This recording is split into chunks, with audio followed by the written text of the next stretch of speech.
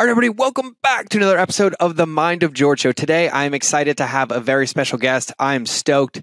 He is my big brother, like the biggest version of Dennis the Menace you can imagine, like 6'5", 200 and something pounds. I can't even imagine. Played for every football team, was a massive lineman. I'm blessed to call him like one of my best friends. He also happens to be like a rhetoric major and a psychology major and one of the smartest humans I know, who blows my mind every time we speak. And he went to some smart, cool schools that are, I don't know, Ivy League, and wasted a lot of money that he says helps make him smart and argue with me more. But I learned a lot on today's podcast, but it's fun. It's a blast. John and I talked into a ton of stuff, how hollow arguments that make you lose every single time, the 3 key factors needed to win any argument, why words are important, but reactions are everything at events, and why you should pay attention to all the little details, how I shifted into alignment with events and changed everything.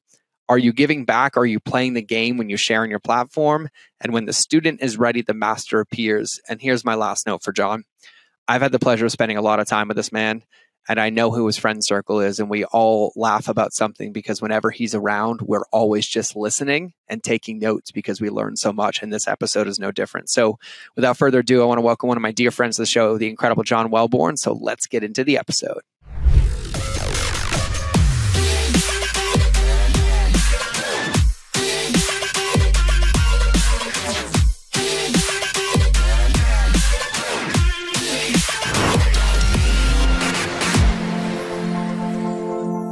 All right, everybody, welcome back to another episode of the Mind of George Show. And I will say, just to give a little context before I bring this guest on, this is probably an episode that I am the most excited, also the most nervous about at the same exact time. So I don't know if I should be in fear for my life or very excited because of the relationship I have with this man who I happen to meet filming a shit show of a television show that became one of my core memories because of the fun that we had together.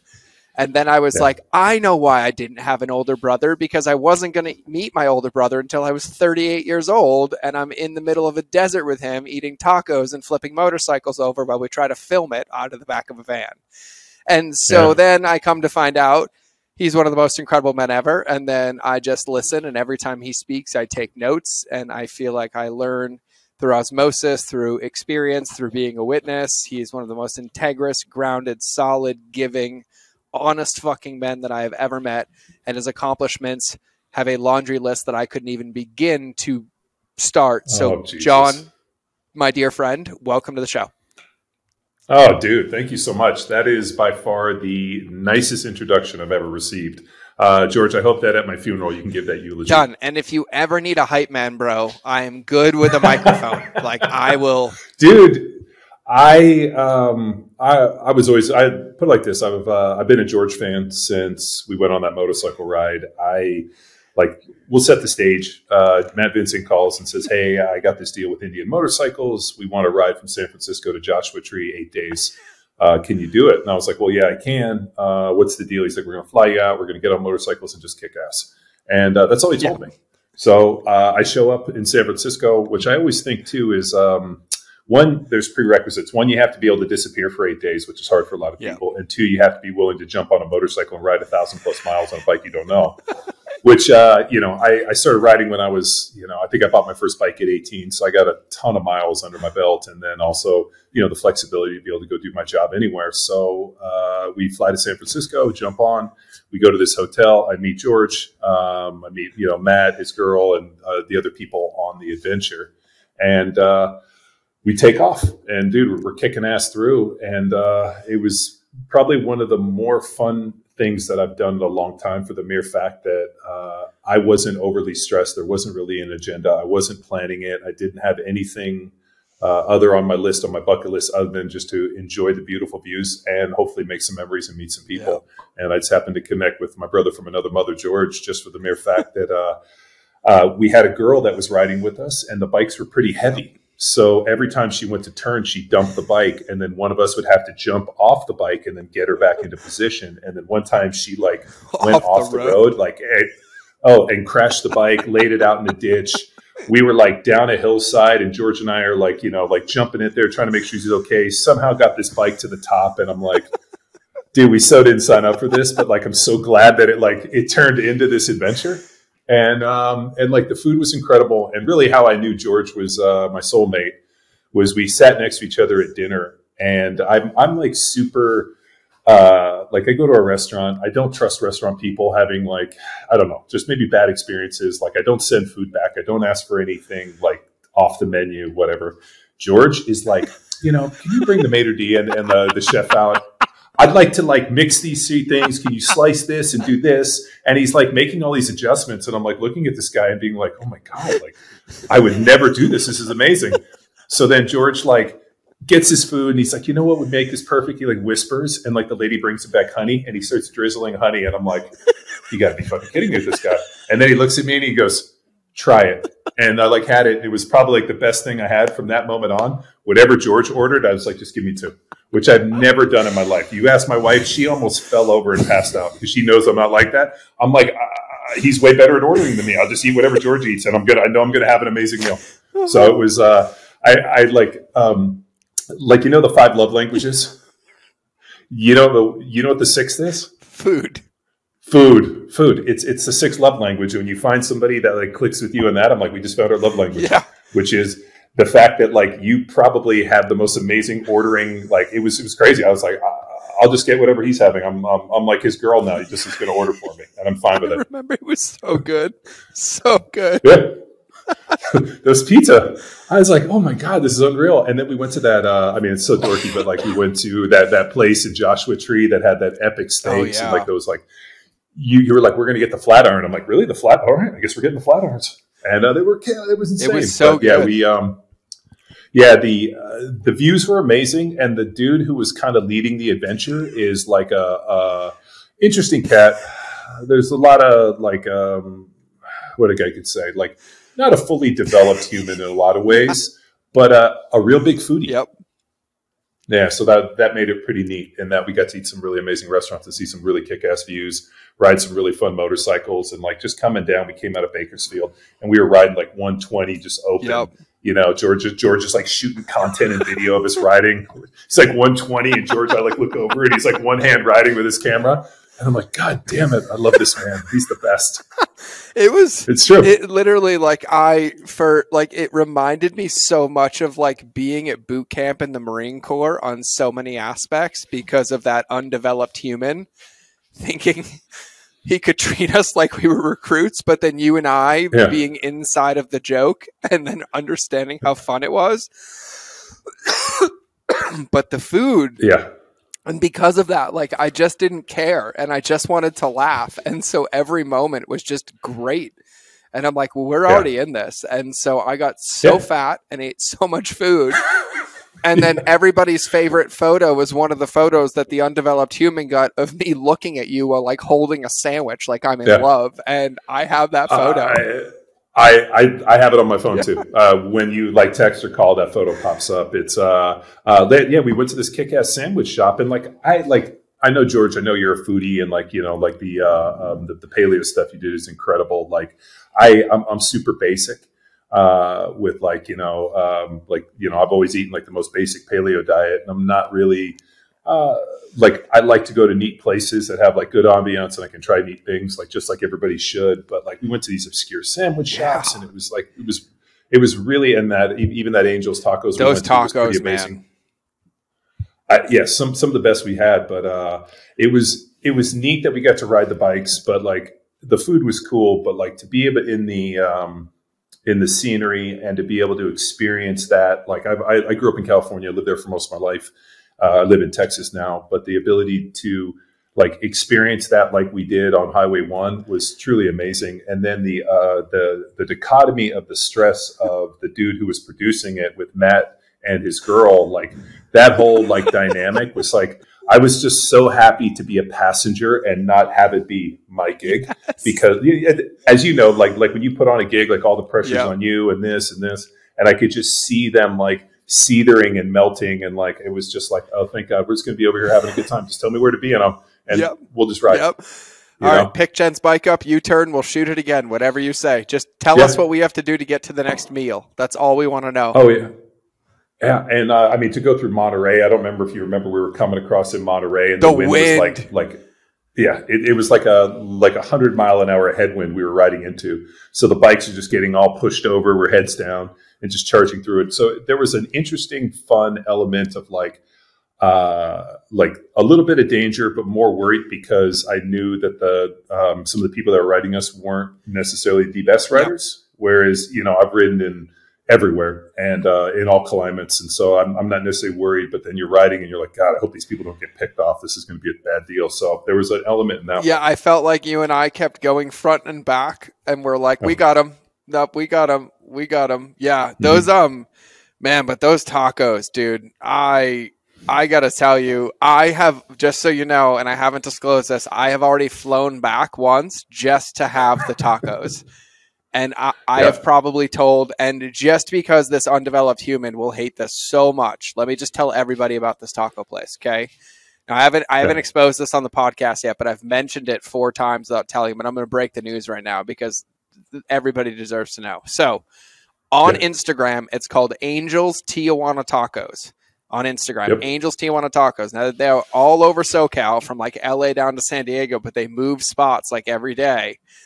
Yep. And these people set up a full production factory from basically, the chickens are probably behind Lowe's, but they basically have the raw meat to marinate, slice, cook, roast, hand grind the matzah, make the tortillas from scratch, cook them, assemble the tacos, all while you walk down the sidewalk. And these are the best tacos of your life.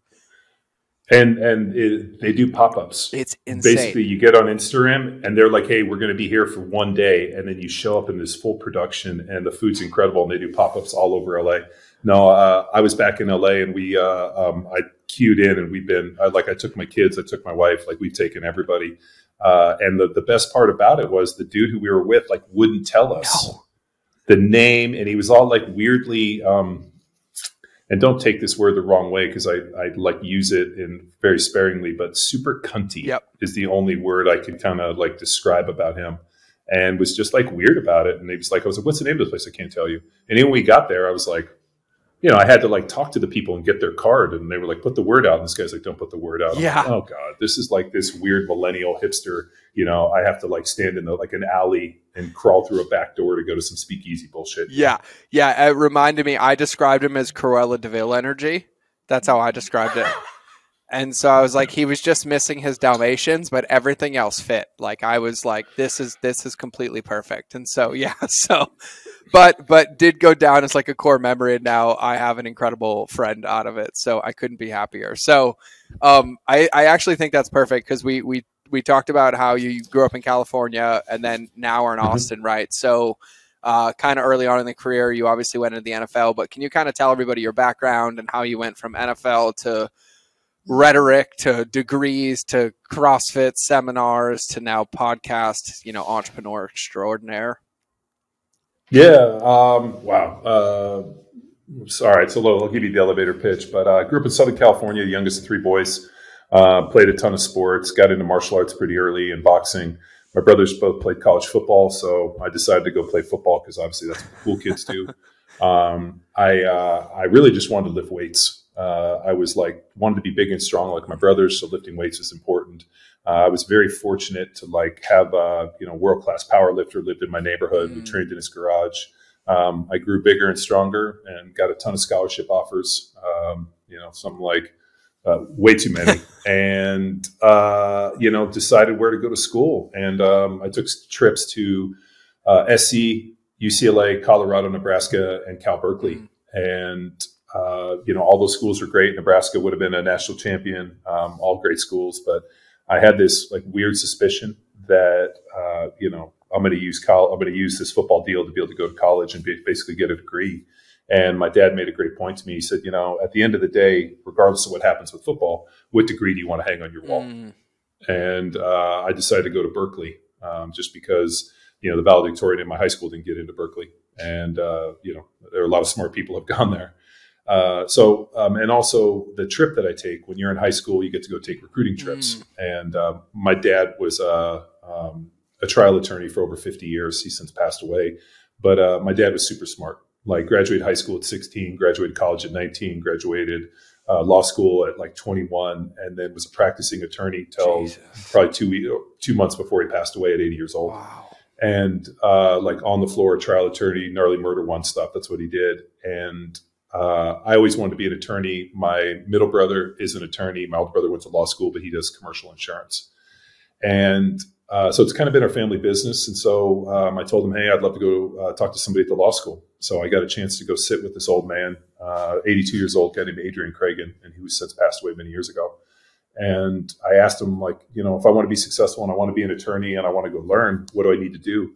And he made a statement that day that even at 17 or 18 years old at the time, I've taken with me everywhere, which is, if you don't learn to read and write to the best of your ability, you'll never learn to think.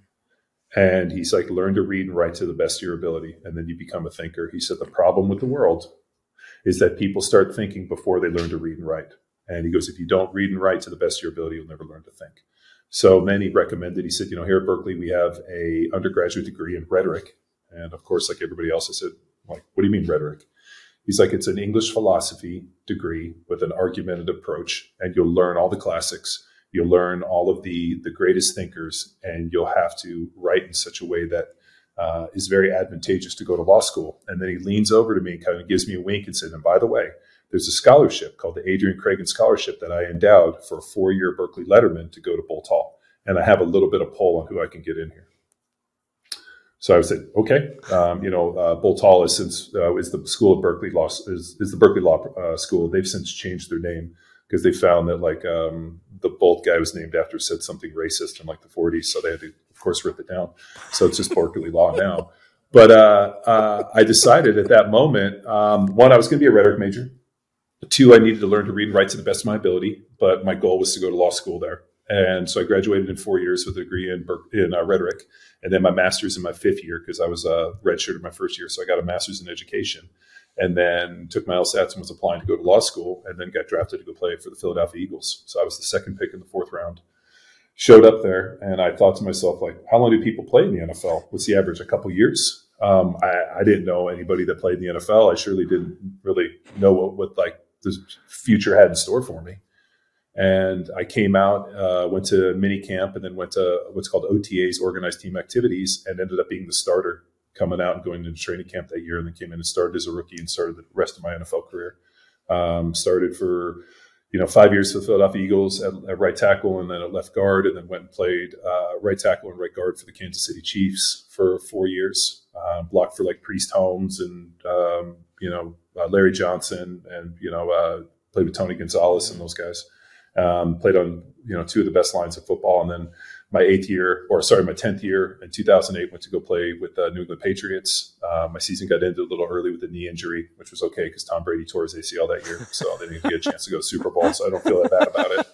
And then I came home, had knee surgery, and teams were calling me, seeing if I would come back and play for that year. And one of the phone calls that I got that day, as I was rehabbing on the couch, literally I was sitting there, my knee was like in a CPM machine. Okay. Was from the CEO, the creator of CrossFit, a guy named Greg Glassman. Yeah. He called me on the phone, and I'll never forget it. Said, would you come and help us develop our technology on how to train athletes? And I had never thought about training, or more importantly, something like CrossFit or fitness or really anything in terms of technology. So I drove out to Arizona, met with he and his wife, kind of presented what I knew about, performance training and all the stuff I had done. And they said, great, go do it and call us when you're ready to go. So 30 days later, I realized that as I was driving home, I realized that I had a very small window of good faith, and that the longer I pushed it out, that good faith would diminish. So I struck with iron's hot, came back, called the guy, designed a website, came up with a logo, came up with a name, designed a program, and launched almost 30 days later to 17,000 hits. They put it on CrossFit.com. On March 31st, 2009, we got 17,000 hits. I got hundreds of emails. Then they called me and said, hey, you're going to have to teach a seminar. So 30 days later, I launched a traveling seminar and proceeded for the next 9 years to go teach hundreds of seminars all over the globe, from the Arctic Circle all the way down to New Zealand, and give away free programming. And the cool part is I gave away free performance stuff, and then got a chance to travel the world and meet the people that were doing the program and put them through a 2-day diagnostic, which allowed me to really just understand my technology and what I was doing in real time. And then we started getting into a bunch of military contracting. We did a bunch of stuff with Naval Special Warfare, the SEALs, And then we were in contracting to bring Power Athlete Systems to the 18th Airborne Corps. And that was like 90,000 troops. And we were in contracting for that, which necessitated a move out of California just because, Fort Bragg, Fort Hood, Fort Drum, Fort Campbell, all the places for the 18th Airborne Corps were kind of on our list. So we got out of California in 2016, obviously pre-Joe Rogan. And my goal was to come to Texas. Well, that's how I break Austin up. Like, are you pre or post Joe? Yeah, totally.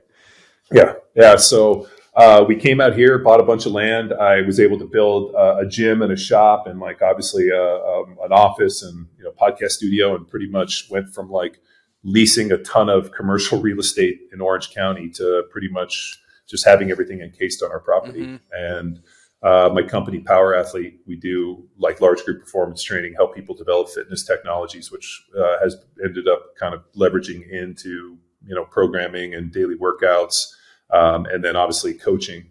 We do a ton of stuff in certifying coaching on how to train athletes in this Power Athlete method, and just information resources. And what's nice is all the stuff that I learned in college and obviously through my 10 years in the NFL has been able to port over very nicely into the market in which I use it. Yeah, man, I love it. It's like so inspiring to hear. I have so many questions,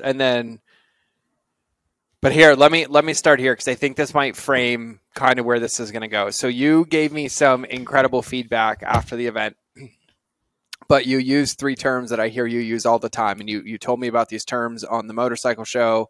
And then I went to read about them, and I'm like reading about them. I'm like, I need John to explain these to me again. But I'm kind of getting them, but I feel like it kind of will set the tone for any question that will come. So can you explain pathos, logos, and egos, and that whole your philosophy and everything?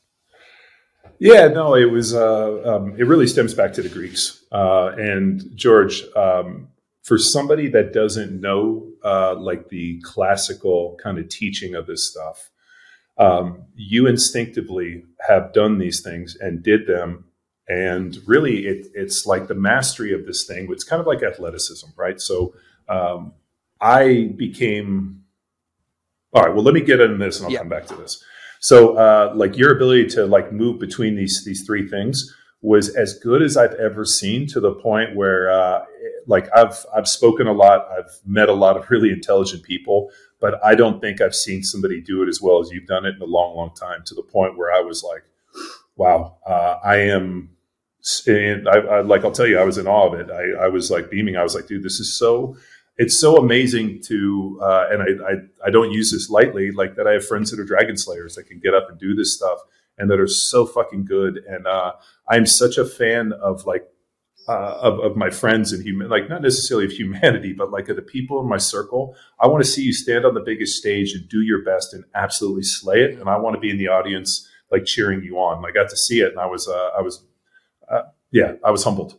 But to talk to you guys a little bit about it, ethos, pathos, and logos come from the Greeks, and Aristotle, Plato. They looked, and what they did is they formulated arguments into 3 parts.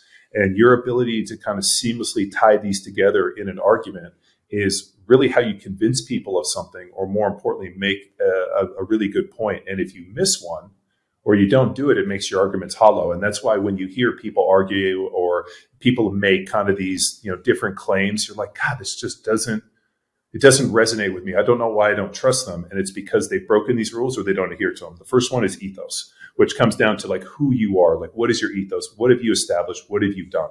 And George does an incredible job of continuing to build his ethos by reaching back into the bag and this is who I am. This is where I've come from.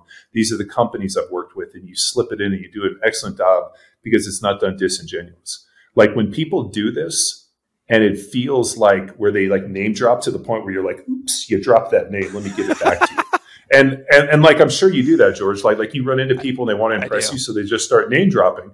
And you're like, yeah, you're just throwing names out. Now, if you were to tell me a story about you and that person where it's like, hey, George and I got to ride motorcycles and it was amazing. It's not like, oh, I know George Brown. Yeah. Or like, I know, yeah. So it's done in a disingenuous way, but you also have to have the chops and the ethos. You're like, I started this paleo blog. I was a Marine. This is who I am and this. And like all of these things go to create who you are as an ethos. And it's not done disingenuous. This is legitimate stuff you've done. It's like me talking about football or training.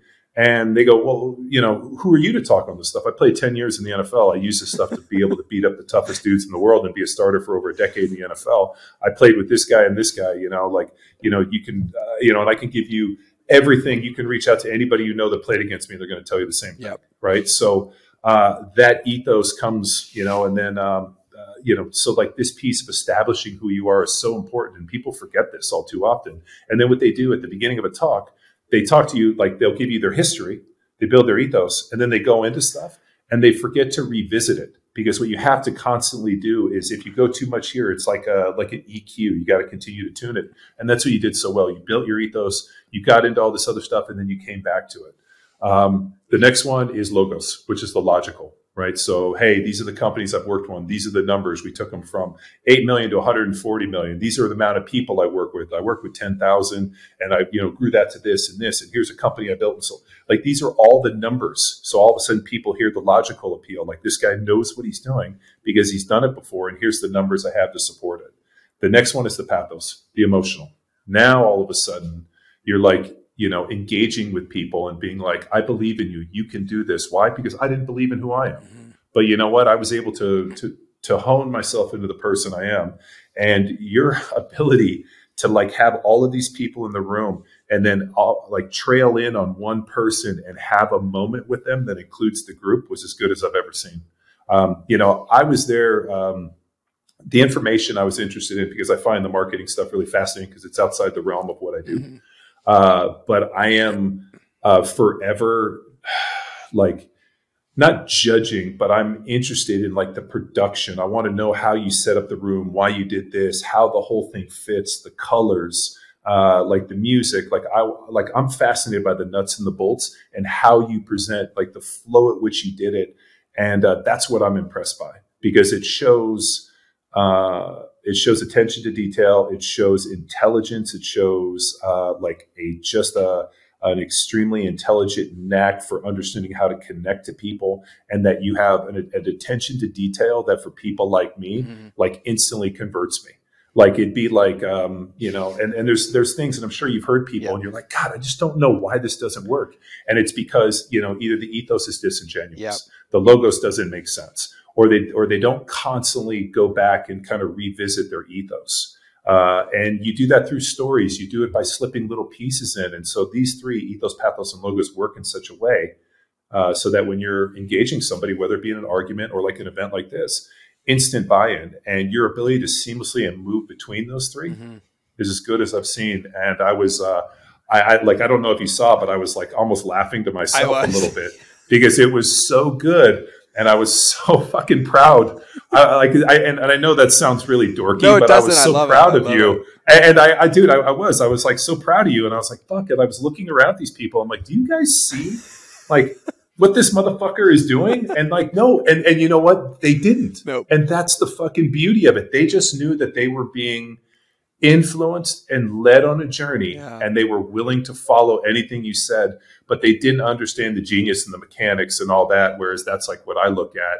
And because here's the deal. Like I said, I mean, dude, I taught 300 plus seminars for CrossFit football. I've taught hundreds for Power Athlete. I mean, keynote speaking. I've taught all this military stuff. I mean, traveled the world. And so it's nice to see when somebody does it and does it that well. And more importantly, I mean, obviously the words are important, but the reaction of the audience, where like their hair was on fire, they were in emotions. One lady's crying, one guy's over there laughing. And I'm like, wow, like this was, I came back and I told, the guy, the people I work for, the people like my employees yeah. and the people I work with, I was like, man, I'm so sad that you guys weren't there to see this. And they think I'm a huge dork in this way. But I really love to see the way people present and how they do it. And like, when I see my friends do it and they don't do it well, I always want to like give them some notes, or I want to help them along. Like I've seen a bunch of people get up and present, and I'm like, man, if you could just lean more on your ethos, or if you could work the crowd better, look at that one person and make one person have a moment. Like all these other things are just little tricks, but or not tricks, but they're just techniques to use. And it was neat that you're like, not to say that you're not classically trained, because you are, but like not in the same way I am, like as a rhetoric major, where I like looked and like studied this stuff, and to see you do it so masterfully was was almost a savant. So Yeah.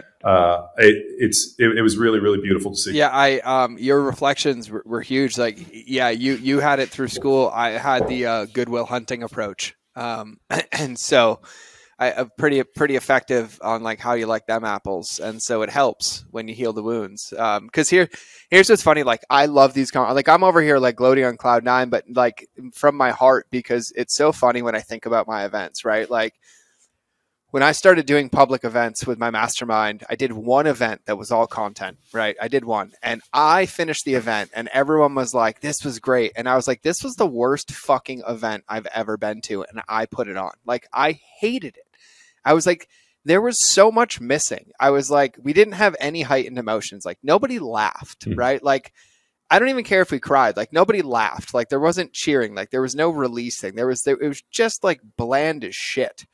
And I was like, this just feels dumb. And I was in that bucket at the time where I just finished being a personal development coach for the last 3 years. And I was so averse to personal development. And I was like, I am not fucking doing personal development. I'm not bringing it into my business. I'm not a personal development coach. I'm not whatever. But I was so averse to the next event. I just said, fuck it. I'm like, I'm not telling anybody. And I'm just starting with breath work. Like, I'm just going to be like, grab a pillow. I'm going to teach you how to breathe. And then like everybody started crying and screaming. I'm like, oh my God, I just ended my career. Like, I'm fucked. Like, my whole career is over. I have 2.5 days left for these people and I have no idea what I'm about to do. But then the magic happened, because the first part of the event was just like raw and open. And then I was like, oh my God. But like, when you reflect to me, I try to talk to people about this and I feel so crazy, because I'll be like in the room or like thinking about the event when I'm reflecting.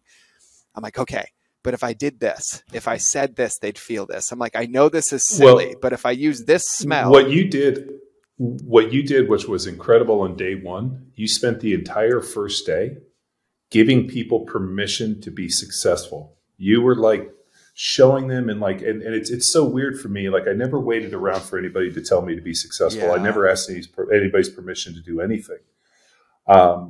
So it's like a like interesting for me to like sit on the outside, because I've never waited around for anybody's permission. I always figure it's better to ask for forgiveness and permission, but people aren't like that. And you spent almost 6-8 hours empowering these people to be successful, to throw off their chains. Here's the limitations that you are having, and you are the limitation, and you're going to flush those. You don't need those anymore, because I have basically given you permission to be successful, which is incredible.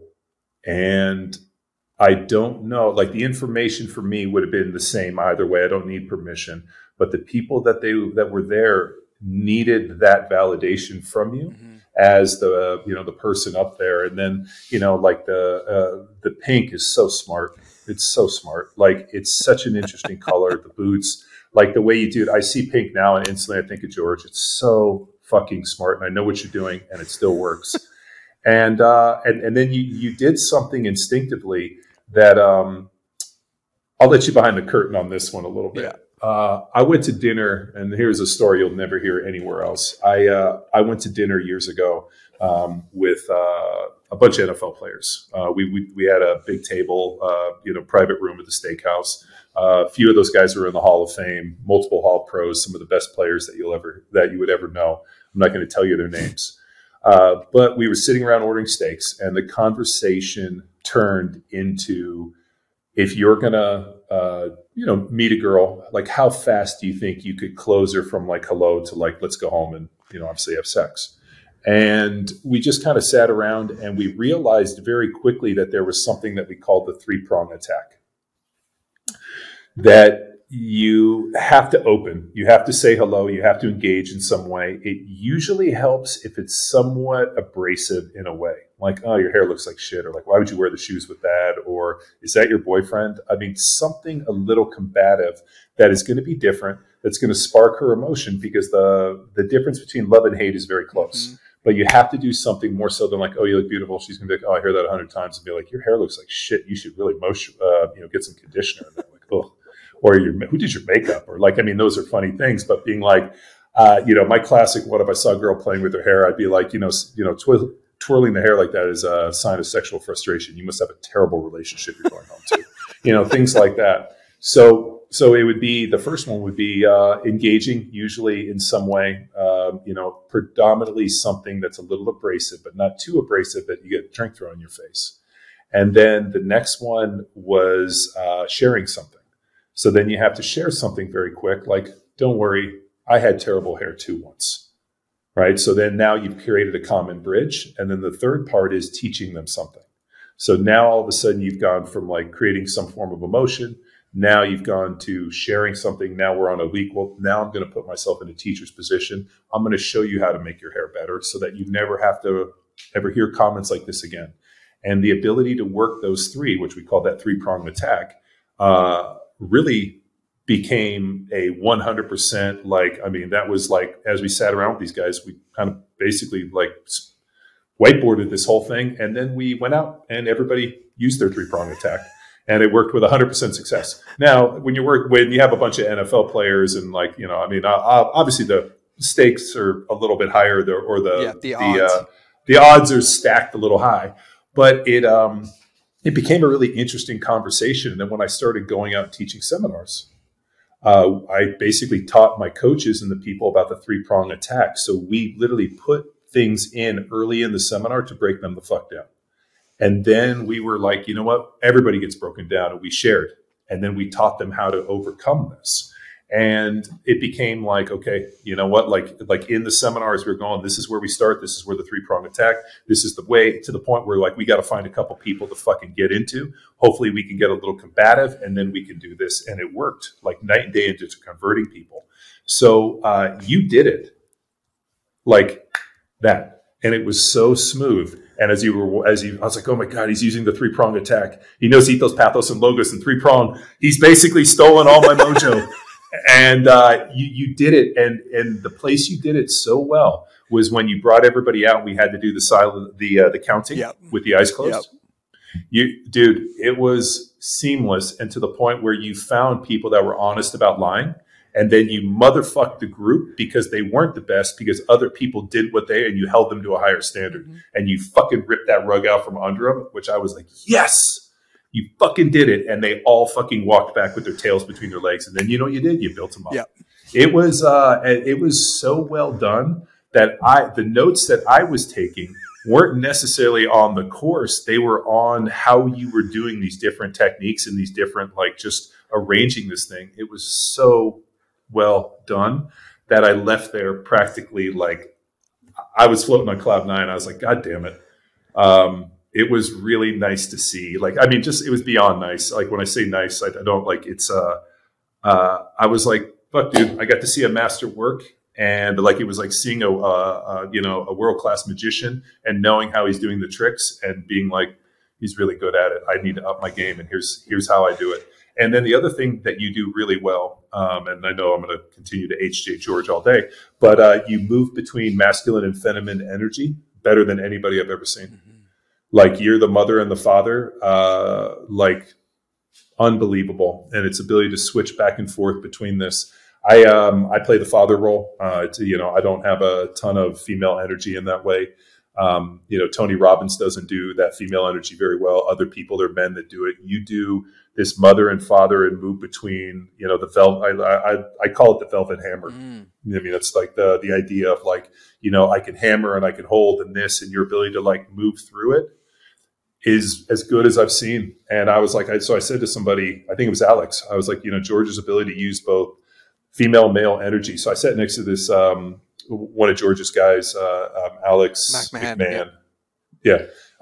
Really great dude. Has been to a ton of George's stuff. And I think like I kept like talking to him to the point where George actually got mad at the group for talking. It was totally me. And he looked right at me and I'm like, guilty. I fucking am talking. But I was trying to explain to Alex what you were doing because he's like, what are you fucking writing? And I'm like, dude, this is. So I started trying to explain it to him, and he's like, looks at me like I'm a fucking weirdo, and I'm like, oh, God, And it was really well done, man. I was really, really impressed, and I was forever grateful that I got a chance to see it. Brother, it's a gift for me. I most of the time, like, I invite my friends, or they say they're coming, right, and then I feel like a 13-year-old little boy, just excited my friends are going to be there, and then I'm like, I don't know if they're about to witness the most epic head-on train collision they've ever seen, some unicorn ride across a rainbow, or me just completely emotionally dump my stuff everywhere and not be able to get it in. But I don't like, even if you were to like, you shared a ton of personal stuff, which I commend you for. I don't, I like really struggle, like with like sharing personal stuff, just because I grew up kind of like as an NFL player. Yeah. Like we were always reminded to be very, very private. Like, there's stalkers and there's weirdos. And now what's weird is like with social media, it's like almost like legal stalking. Yeah. And so, we had just a lot of weird stuff. So like, I've always just been very guarded with myself and like not sharing a lot. And maybe because my dad was a criminal defense attorney and my brother does that. And there's a lot of like, I don't know, issues around that. Yeah. So, your ability to like share very personal things and do it in such a way that like people not only like understand, but become your champions was really well done. Like it's sometimes when you hear people share stuff, and I actually got this line from a friend of mine, where like sometimes people that are successful share stuff. It's like those guys that are like, let me tell you how hard it was to make my second $1 billion. Yes, I know exactly and you're what you're talking like, about. Yes, you're kind of like, fuck you. Yeah. Like, yeah. I don't want to know, like, oh, poor you. Like, everybody in your family needed a private jet, so here's how I made it. I really had to grind and make my second $1 billion. Right? You're kind of like, okay. So there's when you're successful, there's this like very real trap that you can get into where you sound like the dude who's making their second, oh, poor you and your second $1 billion. I'm sure it was so hard. And then all of a sudden the crowd all of a sudden becomes against you and the tide turns. And when you shared and like the things that you were sharing were like these people became your champions, which was really real well done. And the harder part was none of it was done nefariously, and none of it was done with some like a nefarious plot where I'm going to do this and this and this. It was just you sharing and taking people on a journey and almost just putting this like experience together that as I sat back, I saw the pieces, but I knew that the pieces weren't necessarily intentional. Not like, okay, at 2:30, I got to give a personal, thing. And it's just you being you. And that's what was so nice because it didn't feel forced. It just flowed and it was done so well that I was like, this motherfucker. Yeah. So. Yeah. And for me, man, it's one of the greatest gifts to have you in the room because like, the only reason I feel crazy is like you know how much time I spend reflecting, right? Like I sit alone and I just think about people and how they feel and what changes how they feel and what made me feel. And then I'm like, I have an idea.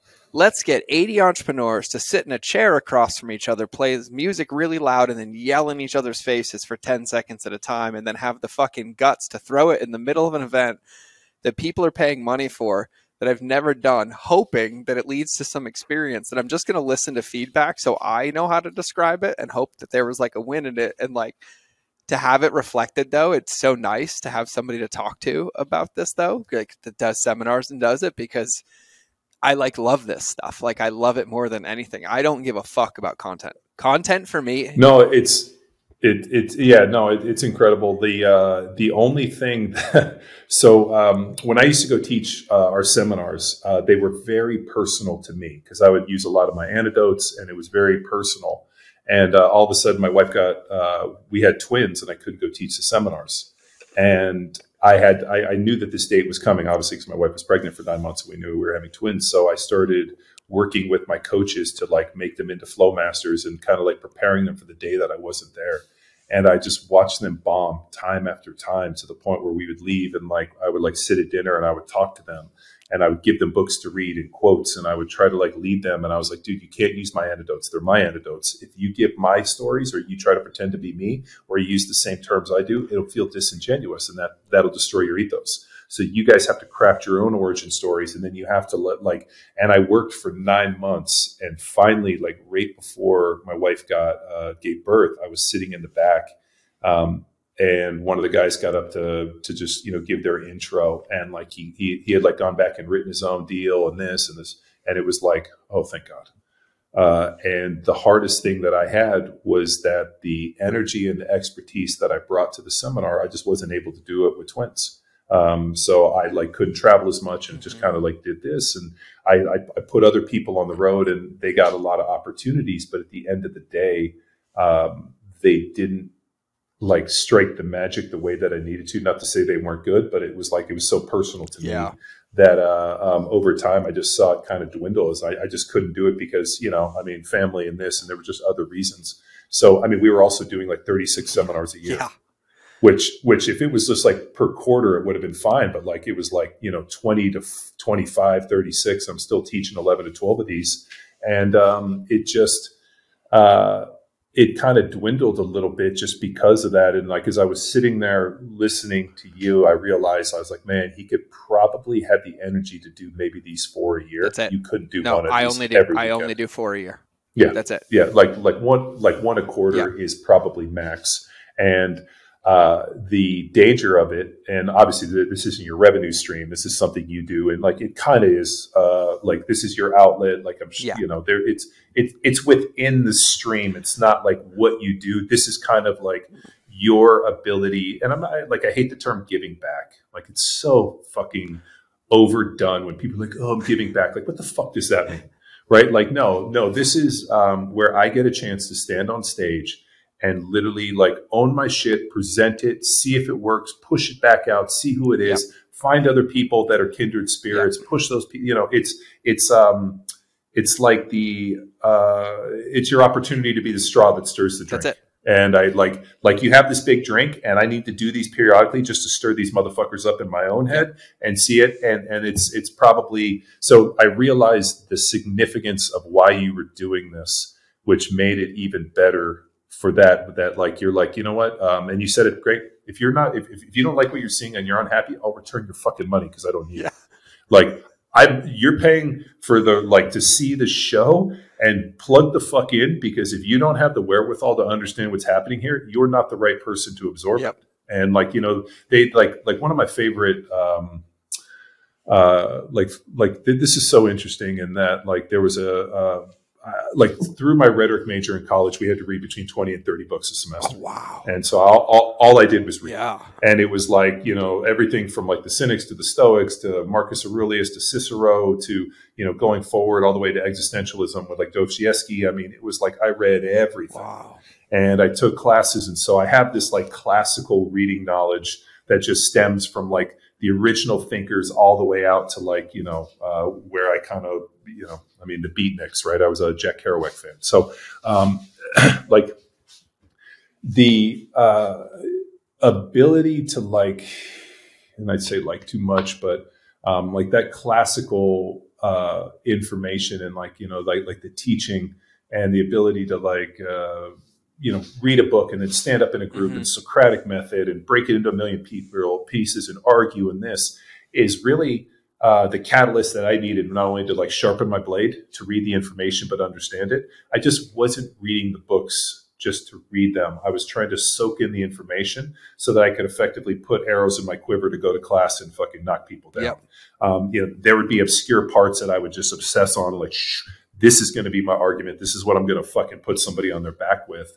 And so there's just an interesting quote in that, when the student's ready, the master appears, is kind of the gist of it. But like, not everything is impactful to everybody at the same time. Like, you could talk, like you can read a quote, that some great thinker thought, 20 years later, you read the same quote and you have enough life experience or enough understanding where it like punctures your soul and you think, God damn, that dude wrote that 3,000 years ago. How is it still impactful today? Or when I read it 20 years ago, it wasn't. So there were things that I read when I was younger that I was obsessed with this idea. Here's something obscure in this. And then all of a sudden now as an adult with a father and kids and doing all these other things, I reach back and I pull back to those memories. And I think like, man, I didn't have the experience, the life experience to like understand what I was reading and more importantly, what I was doing. But I'm so glad I did, because unless I had been in that situation, I would have never read any of this shit. And so it's been really impactful for me in that way. But it's obviously helped me learn to think. Yeah, and I was going to ask you about learning to think, right? Because, you know, what I love is like, and I resonate so much when you speak because I think like you, right? Like when I am set with a challenge or a problem, and then I go to look for the answer. When I find the answer, I'm not looking for the answer. I look how the answer was like achieved. Because if I literally just get the answer, I'm going to have the same problem again in like a week. And I was like, no. How did they get to this answer? Because I want to be able to recreate it because that's how I put quivers in my arrows, right? And so for you, when you talk about like looking at me running the event, I think like that everywhere I go, every restaurant I go into, every coffee shop. I mean, I am like, oh my gosh, you could have closed that thing. You could have said this. They would have felt this, like everywhere. Mm-hmm. I was never like that as a kid. I don't think. I was just trying to survive. Like, is that a muscle that you've always had, or did it like increase when you were going through rhetoric? Is it something that you were like, I want to think like this, or have you always had like an engineering typey brain? So I remember one thing that was upsetting to me in the NFL was we were just like cast aside as morons. Mm-hmm. So, you know, whether it be the media, the coaches, like, you know, sitting like as a fairly intelligent person, sitting through a meeting where the coach repeats the same thing over and over again is like almost like my kryptonite. Yep. But like it was to the point of like the coach would come in and give the exact same talk and you'd be like, didn't he say this 2 days ago verbatim? And like the people would look and I'd be like, didn't he just say? They'd be like, what are you talking about? I'd be like, oh my God, I feel like I'm taking crazy pills. So a lot of times it was. And it's why in the off season, I didn't train with the teams. I went home. I literally had to get away from it just because it was so such a mundane, like edge. Like it was not a mentally or emotionally stimulating. It was physically stimulating, and that I got to play and do the game. I liked the preparation. I liked the training. I liked the battle and the conflict. I did not enjoy the lack of mental acuity or like nothing was filling my bucket. So. The only way I knew, and I know this is going to sound so dorky, but and this is pre-podcast, which I wonder now, like if I'd had the podcasting space, if I could have like scratched this itch. But I've always viewed reading the classics as not just reading the classics, of having a conversation with the smartest people ever walked the earth. So I get a chance to read something, you know, I mean, I don't know, a million different things. And as I pull that book out and, you know, I literally was quoting somebody, Les Miserables today. I was talking about Les Miserables and, like that ability to have a conversation with Victor Hugo and to be able to get into him was so like how I viewed it. I was like, I get to have conversations with the smartest people that have ever lived in history. And to not do so is probably a huge insult. And then periodically things would happen, or I'd get interviewed in some way where the sports reporter would give me this like funny look. And I was playing for the Philadelphia Eagles and they asked me something one time. And I was like, you know, after a bunch of reflection, I've come to one conclusion in the NFL. In the absence of true leadership, false prophets appear. So what happens is on an NFL team, if you do not have solid leadership, dudes just start prophesizing and just saying crazy shit like, everybody get up. And they'll like just basically false prophets. And I said that to a reporter, and he like looked at me like, "What the fuck are you talking about?" I'm like, false prophets. We have a lot of false prophets because this place is absence of true leadership. And you know, and then another time they interviewed me, and they said, "You know, how do you feel running on the field?" And I told the guy, "Ave Caesar morituri te salutans," which is really the only Latin I remember, which is "Hail Caesar, those of us that die are about to salute you," is what the gladiators would say on the steps of the Colosseum, you know, before they went to battle.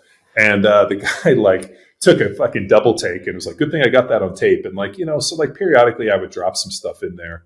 But I think the one thing that was very impactful for me, and I don't know if it's a good thing or a bad thing, but I'll tell people constantly when they ask me like, you know, like whether that like quips or get into littler things, they're like, oh, you're pretty sharp on this stuff. And I tell them, well, you also didn't grow up with a really smart, condescending father the way that I did. My dad was like over 140 plus IQ and was extremely condescending because he was very smart and he didn't like, he wasn't kind and gentle with his words. So like he was very condescending in a lot of ways. And I don't view it as a bad thing. I just viewed that he was preparing a bunch of young attorneys, and, you know, like a lot of coddling isn't what happened. So whenever I get into stuff with people, I always tell them, like, you didn't grow up with a dad with a, you know, who was a 55-year trial attorney, condescending father who was, you know, like if you used improper grammar, he's rolling in his grave right now. The fact that I'm using like and ums, he would like write me these handwritten letters and being like, you know, the other day on the phone, I noticed that you've really let your verbal skills. Oh, dude, it's crazy. So my brothers and I joked, and we called it the poison pen. I'd be like, hey, I got a poison pen from Dad. And they were like, ooh, what did it say? I was like he would just eviscerate you in these written letters on things that, you know, like, hey, you're not doing this or this. We have a podcast on Power Athlete Radio. We actually did a podcast with my dad. He went back and listened to it and wrote me a poison pen letter that he would like a chance to redo the podcast because he did not feel prepared. Next time he wants a bunch of handwritten questions that he can prepare ahead of time, and he would like final say over the edits. And he would literally write these letters, fold them up, and he would mail them to you. And you would get one, and you'd be like, you could have told me this on the phone, but he had to write them. So I learned everything in this world about hard work and like dedication and family. I learned it from my mom and dad and playing football. Yeah. I learned how to work within a team. I realized that you can work with somebody that you don't like, but as long as you have a common goal to get there. I learned that you take care of your family. You know, you have a responsibility to prepare your children for the day that you're not there. And, you know, when my dad was sick with cancer, you know, we were taking him to this place, and he got diagnosed with stage 4, and they were going to try to do some treatments. And we like took him to this place for them to do a bunch of tests. And we went with my mom, and she's like, let's go to a movie. And we ended up walking into the Black Panther movie. Don't mind me if I tear up, but we just happened to walk in at the scene where like they bury him, and he wakes up in the spirit world with his father. And his dad says to him, the role of the father is to prepare the child for when the father's not there. And like, I realized when my dad got sick, he was totally okay with it. And I asked him, like, I was sitting there and I was like, Dad, is there anything on your bucket list that you want to do? Like, trying to give him some, like, something to look forward to. Like, we got to beat this thing. And everything on his bucket list was redoing stuff that he'd already done, but with us. Well, I went here and you guys weren't there. I want to go redo it. And I told him, I'm like, Dad, like, are you nervous about this? And he goes, no, I'm not nervous. And he goes, why? He goes, you guys are fine. You know, he's like, your older brothers, you, like, everybody's kicking ass. Like, I did I did the job that I was required to do. When it's my time to go, I'm fine to go. Like, you know, can you imagine? And he even said, can you imagine being here sick and thinking that, you know, your kids are a fuck up or this and that, you know, like nobody, you know, who's going to take care of your mother, and like feeling the stress of the house, like the house is paid for, there's money in the bank. Your brothers you guys are all killing it. Like, you guys are all super successful. You're all family guys. Like, everybody's fine. He's like, as a father laying here in this situation, like, that gives me comfort. And, that was really impactful. I mean, super sad to hear, but like, shit. So now I took that with, whether it be with my company or who I am or having relationships, like, you know, like with you, like don't half-ass stuff. No. I don't have endless amounts of friends. Because I keep my circle really small. And when I meet new people, I kind of look at them and I'm like, I don't know if this person fits within my circle. But yet I meet people like, you know, when I met you and I was like, dude, you could be in my circle anytime. Yep. And it's because if I'm constantly pouring into your bucket, it's nice when people pour into mine. And I feel like we get to share our water, and I get to have a common experience. And I just get to be around people that make me better versions of myself and want to be better versions of myself. And that was the great thing about playing in the NFL, was that I had an opportunity to go out in front of millions of people and prove exactly how good or bad I was every Sunday. And there was always somebody to push me to be a better version because there were people depending on me. And, you know, I got to see it happen in real time every Sunday, white spandex, millions of people, exactly how good or bad and this and this. And it really forced me to sharpen my blade, try and do all the things I needed to do. And then you get out, you know, and then obviously you retire from the NFL and, you know, and then you go out into the real world. And like, how do you continue to do that? Like, you know, people go to the gym and this, and I just like, I held myself to a higher standard that I've continued to hold myself to. And I constantly, like, I don't think the word is ever disappointed, because I'm never disappointed in people, because I think you're only disappointed when you heavily invest. But I realized pretty early on that, like, to not really expect a ton from people. I'm sure, George, you meet this all the time, and like, if somebody calls you, if it doesn't, you're like, I really wasn't expecting anything anyway. And then, like, if like the people that you let into your circle, who you're really engaged with, that you really like, and then something happens where you're like, damn, didn't see that one coming. And, I'm sure this has happened to you, where like people have hit you and you've been like, man, the only reason this stings a little bit is because I actually cared and really valued you. And unfortunately, like, you didn't turn out to be, which is fine. You don't have to please me, but I think that you are not doing yourself a service. And that's where I go back to what we said earlier, and that I'm a fan of the people I choose to be around. I'm a fan of humanity. I want to see you stand on the biggest stage and absolutely crush it. And I want to be in the crowd cheering your name and being there, the first person to give you a high five. And when I see people not do that, it's not that it bothers me, but I want to like go and like tell them and being like, dude, you could do so much better. Like, and I want you to do better, because I want you to be, in the situation when hopefully, I don't want anybody to die, but like you're laying on your deathbed feeling content. Like, I did what I was supposed to do. I kept my seeds close. I sowed them. I did. And I was the person that people expected me to be, and somebody that I'm happy with. Yeah. And, when my dad passed, there was standing room only at his funeral. And the amount of people that came over to me and told me stories about my dad, like to this day, I still tear up thinking about it. I mean, it was crazy. Things he'd never told me, that like somebody came over, like his Porsche mechanic, that like my dad like saved he and his wife and this, and like all these things. This guy's telling me these stories. And I'm like, he calls me every year on my dad's birthday. And it's like, your dad was the most impactful person in my life. And I'm like, I didn't even know any of this. So that's what's important. And like, I think like you said it best, dude, relationships, not algorithms. And I think for me, I don't have a ton of relationships with people, just because like my bandwidth, I just can't invest in everybody. And you seem to have an endless bandwidth to invest in all these people. So I'm super jealous of it. But the people that are in my circle, they become like family. And I want them to do the best. And I just have a genuine just love for them, and I want them to be better versions of themselves. So I'm constantly like, read this and this. Like I have a deal I do with I have twin daughters, and I said my one daughter Jamie, she's my kids are smart. My daughter Jamie's smart like my dad, and we think it skips generations. My dad was super smart. My nephew is like off the charts, like Reddit too, like he's beyond smart. And so what I do is I'll send quotes to her. I'll just like send her a quote like in Notepad. So on Sundays she has to get the quote, and then she has to write about it. So she's 11, and she's like, well, what do I write? And I'm like, what does it mean to you?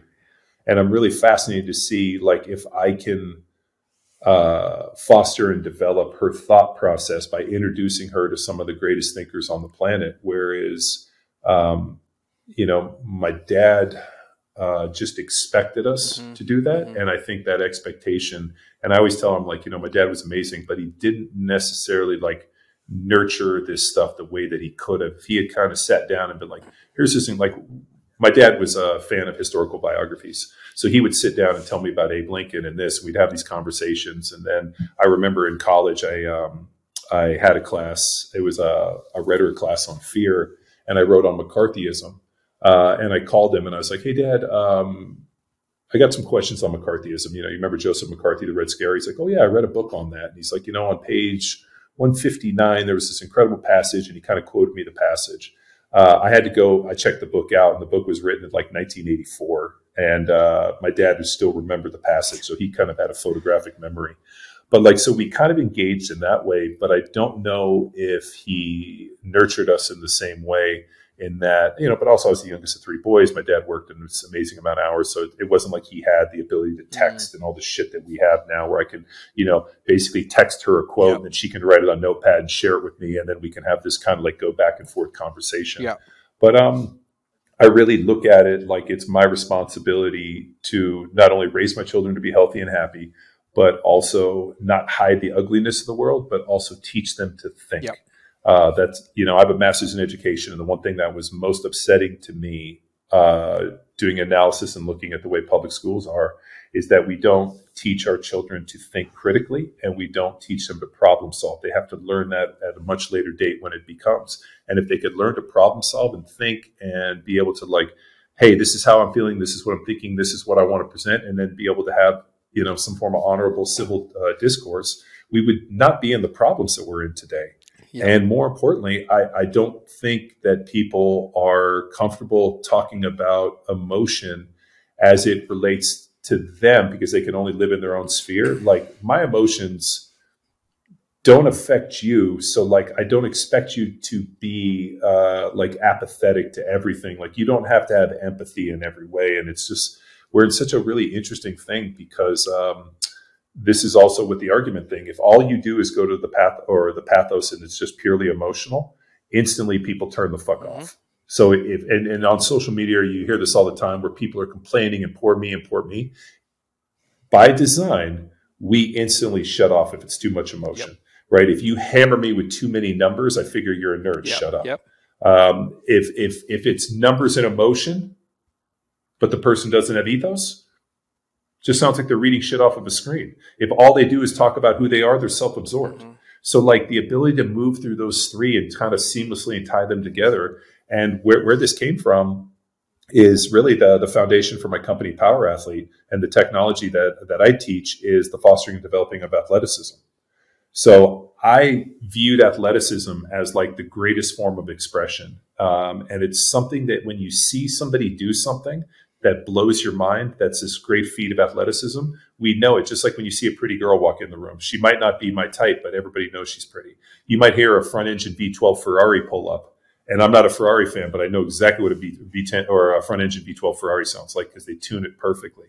Same with athleticism. You can watch Odell Beckham Jr. run down, rotate his body, catch with one hand, and he has this amazing catch that like breaks the internet and ESPN.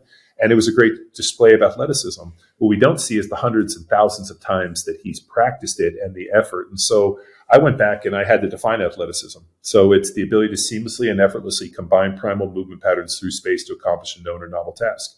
And from that definition, I was able to break it into pieces and teach people the components of athleticism.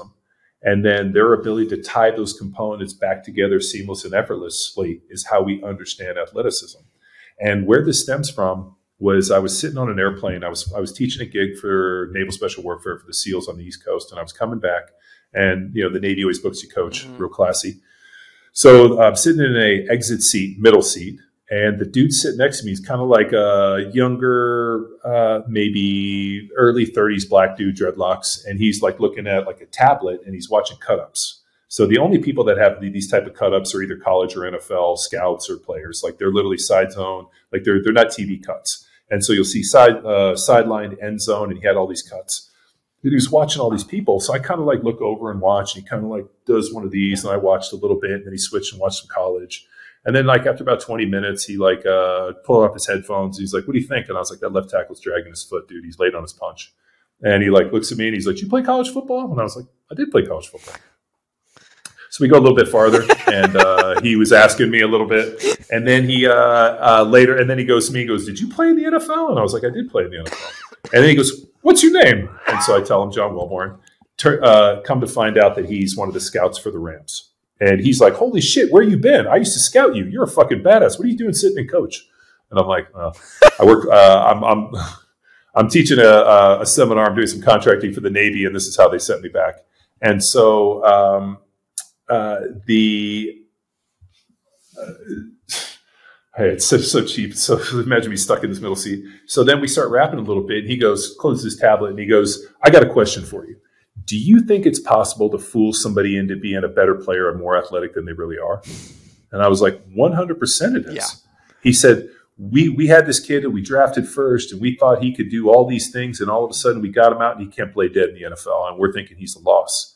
And so he started showing me tape, and I was like, "He can't move in space. It's this." And they're like, "Well, he was able to do this and this." And I told them the components of athleticism and the movements, which really involve like hinging, stepping, and stepping up X, Y, and Z axis. You can plot it on this. The ability to tie X, Y, and Z axis through space to accomplish a known or novel task like pass blocking. If you give me enough repetition and enough opportunity to do it, and you coach me into perfection, I can do it. Where we see athleticism happen in real time is when now all of a sudden somebody does something outside the realm of what I've been preparing for. And now it forces me outside to my margins, pushes me to the edge. And the problem is the NFL, the guys he's going against are so gifted that you have to have an innate athleticism. You don't have to have a storied athleticism. You have to have something extra. And what you guys saw is he fooled you into thinking he was more athletic than he was. But then you put him against the world's best and it extends his margins and he fails. And that initial talk and the way I explained it, I wrote down and I went back and crafted this definition, and it really became the technology for my company, was basically making people better versions of themselves by fostering and developing athleticism. But I also took the same approach in terms of teaching and education and knowledge, that I can teach somebody to think if you give me the opportunity. If we have enough, I mean, the way the Greeks did it, right? What did they do? They sat around.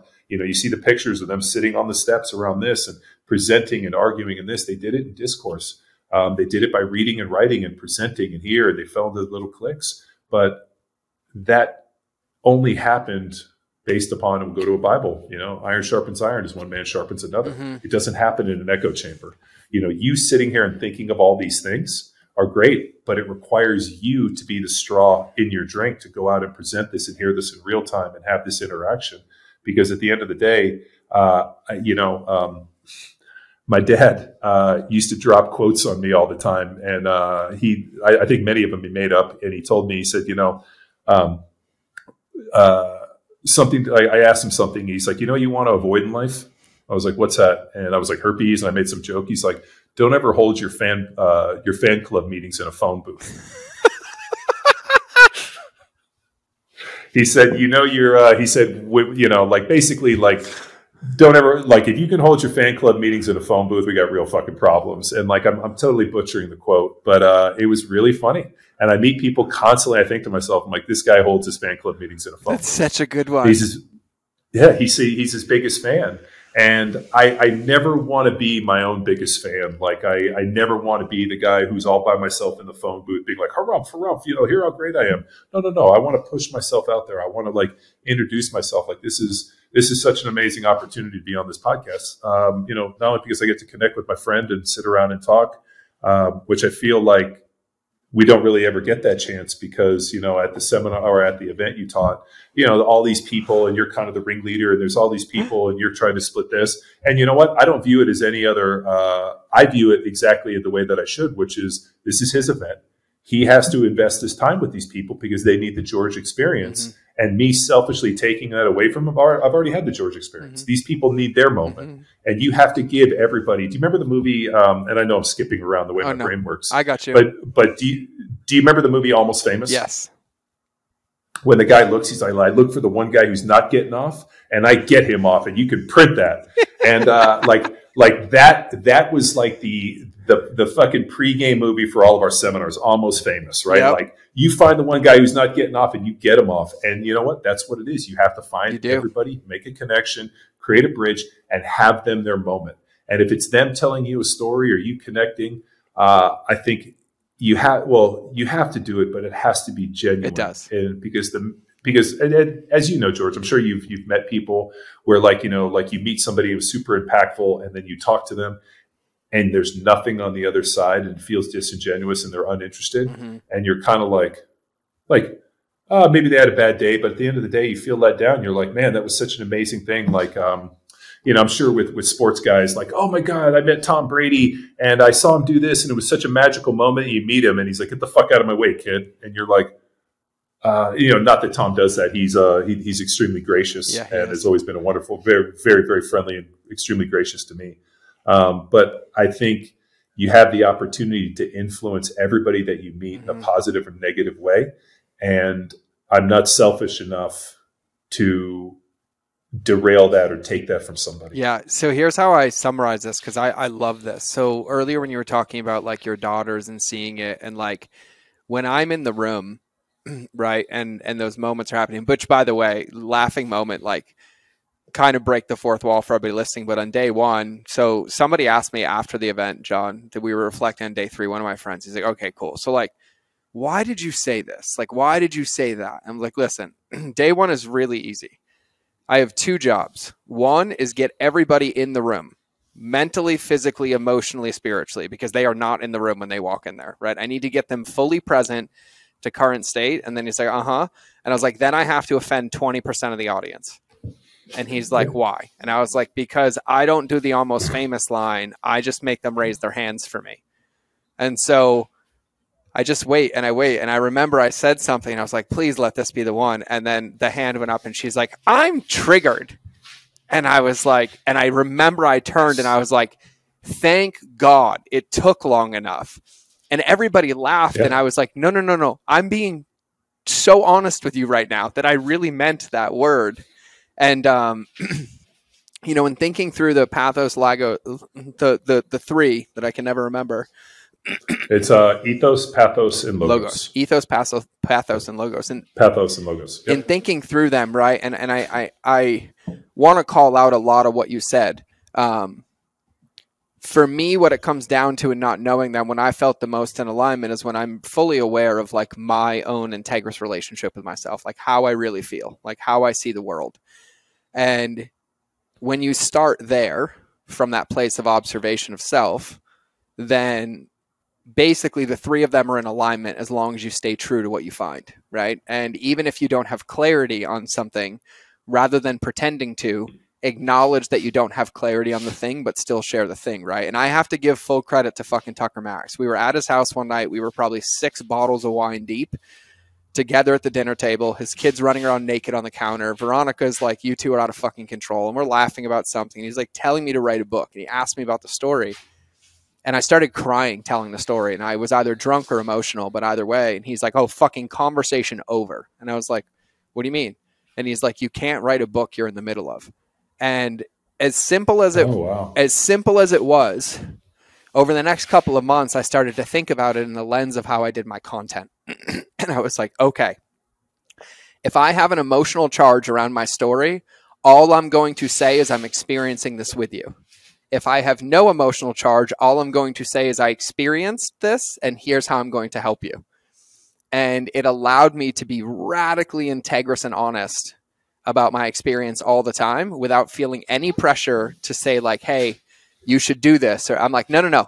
I'm doing this with you. Like I'm in the middle of this shitstorm with you, but I just wanted to acknowledge it, which allowed me to keep true to those three in like how I wanted to operate my behaviors.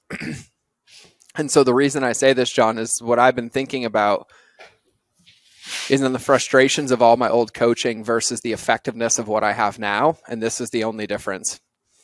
The paradox of leadership for me is that like when I meet somebody and they ask me a question, I can crystal clearly see their training plan in my brain broken down into segments that has a crystal clear path to their success, just like you can. When you see an athlete, you instantly see it. And you're like, yep, quarter one, month one, block one, do this, change this. Like it is crystal clear.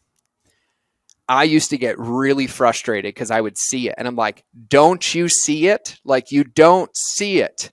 And then I read the book, The Catalyst by Jonah Berger, and the chapter on distance and the movable middle specifically. And so what I call the paradox of leadership now is that when I see the 30 steps, the only way I win is if I tell them about only the first one. The hardest part for my day is having restraint.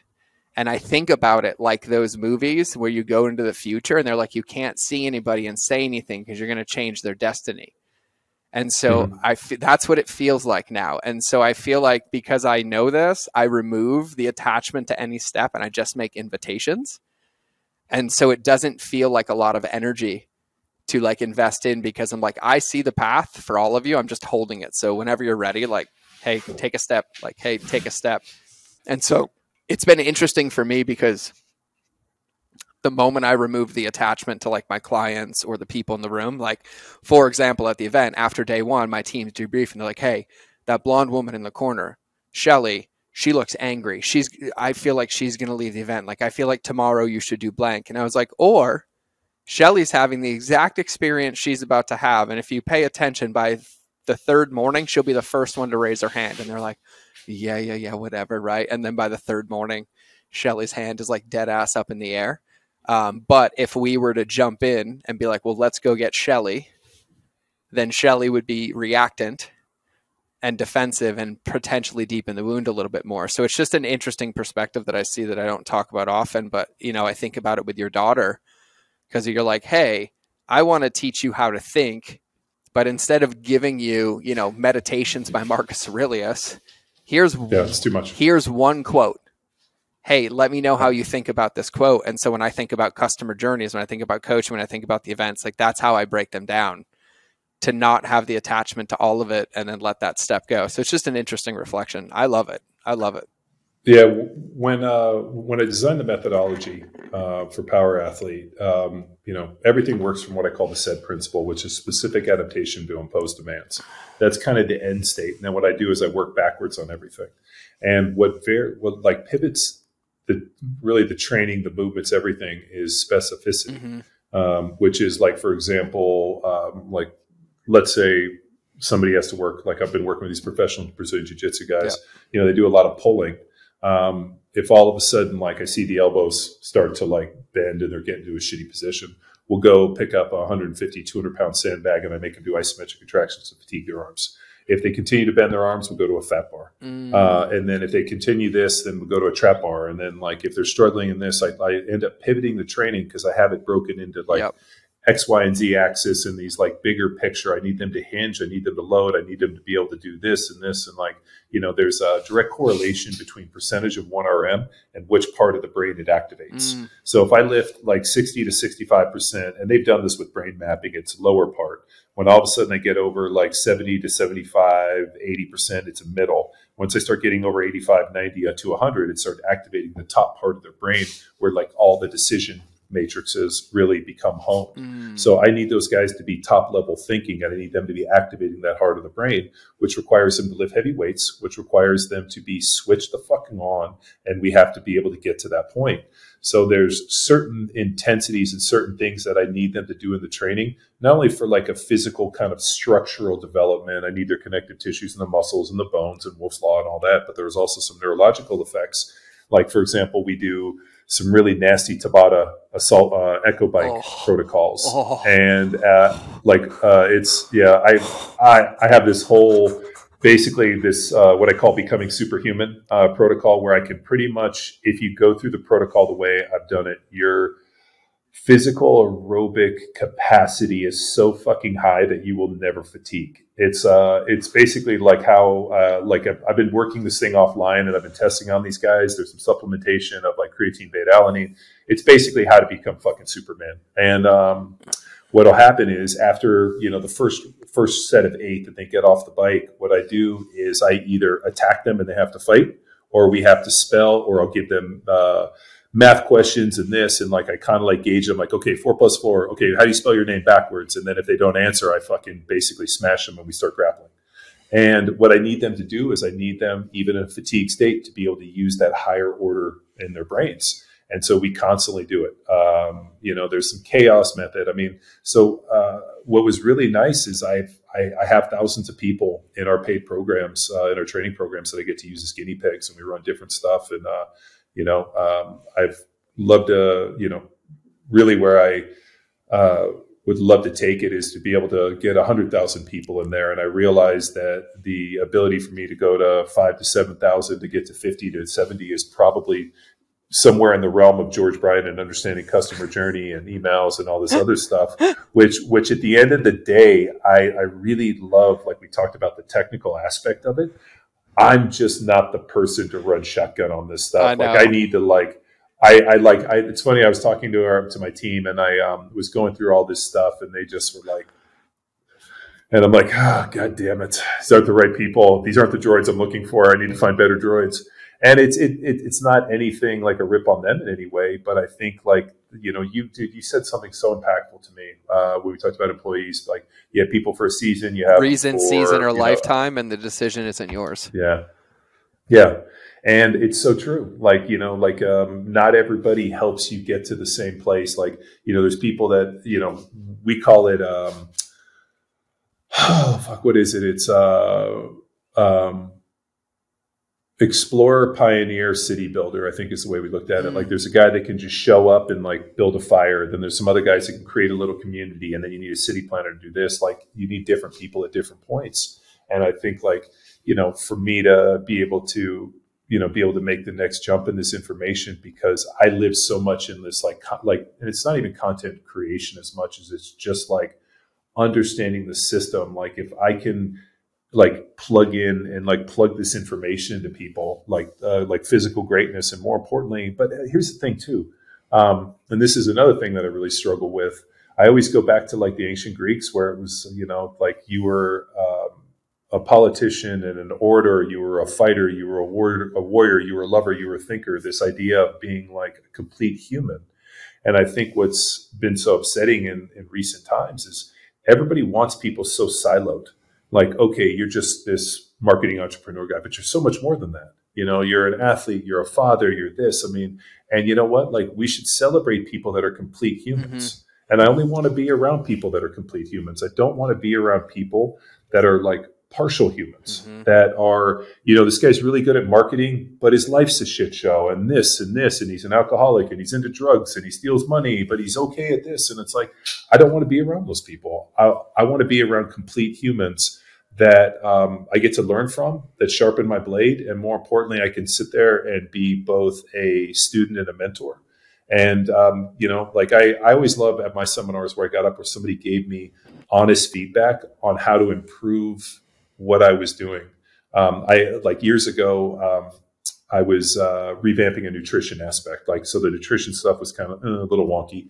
And I reached out to a friend of mine, Matt Lalonde. I don't know if you remember Matt Lalonde. He's a Harvard PhD. Yep.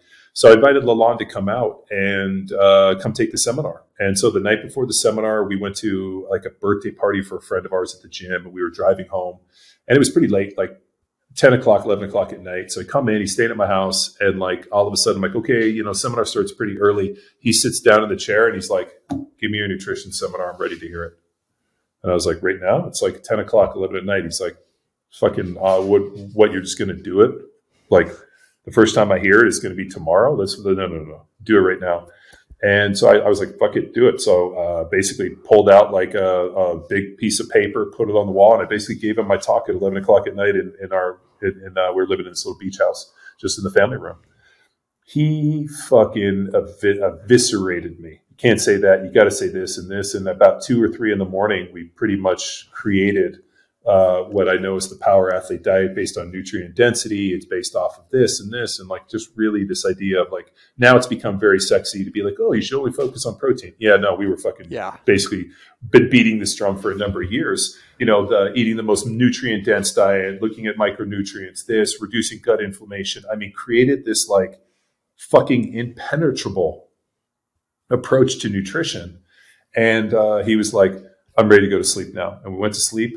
We got up the next morning, went to the seminar, day 2, got up and gave it. I had him get up and talk, and he got up and spoke for a few minutes, and he's like, I want to hear John give the talk that we worked on. And so I stood up and I gave it, and he was like, you're now bulletproof. Anybody who shows up to this thing, I don't care if they're fucking holy God themselves, will not be able to fucking literally shoot an arrow at you. Your armor is fucking boat. And he fucking certified me in that way. And I really took that interesting piece of if I'm going to educate people or I'm going to arm them and whatever it is, I have to make sure that the information is not only the best I can provide them, I have a responsibility to, remove all the chinks in the armor. And I think that was make it bulletproof, which is what you did so well at your event with both customer journey and the emails and how you put it all together. It is so well thought out and so methodical and action based, and just shut the fuck up and just implement it as I'm telling you, and you'll be fine. Yeah. And to the point where I'm like, it can't be this easy, and you're like, it's that fucking easy. It can't be this easy. It's that fucking easy. And it's like this, the same thing we do with training and nutrition, where it's like, hey, dude, if you want to have big, strong muscles, you have to move heavy weights. If you want to be athletic with big, strong muscles, you have to move heavy weights very fast, very dynamically, very explosive, using compensatory acceleration. If you want to be big and strong and be really healthy, here's the diet that's that we put together. It's really the one that we use, and then there's kind of these different levels for it. The problem is that the person that gets millions of clicks is the fucking idiot liver king who's over there fucking consuming raw testicles. Yeah. And people think that that level of insanity is the road at which you take to success. And I just think it takes you to the fucking road of, Barnum and Bailey, where you're just a fucking circus addict. Yeah. And, am I,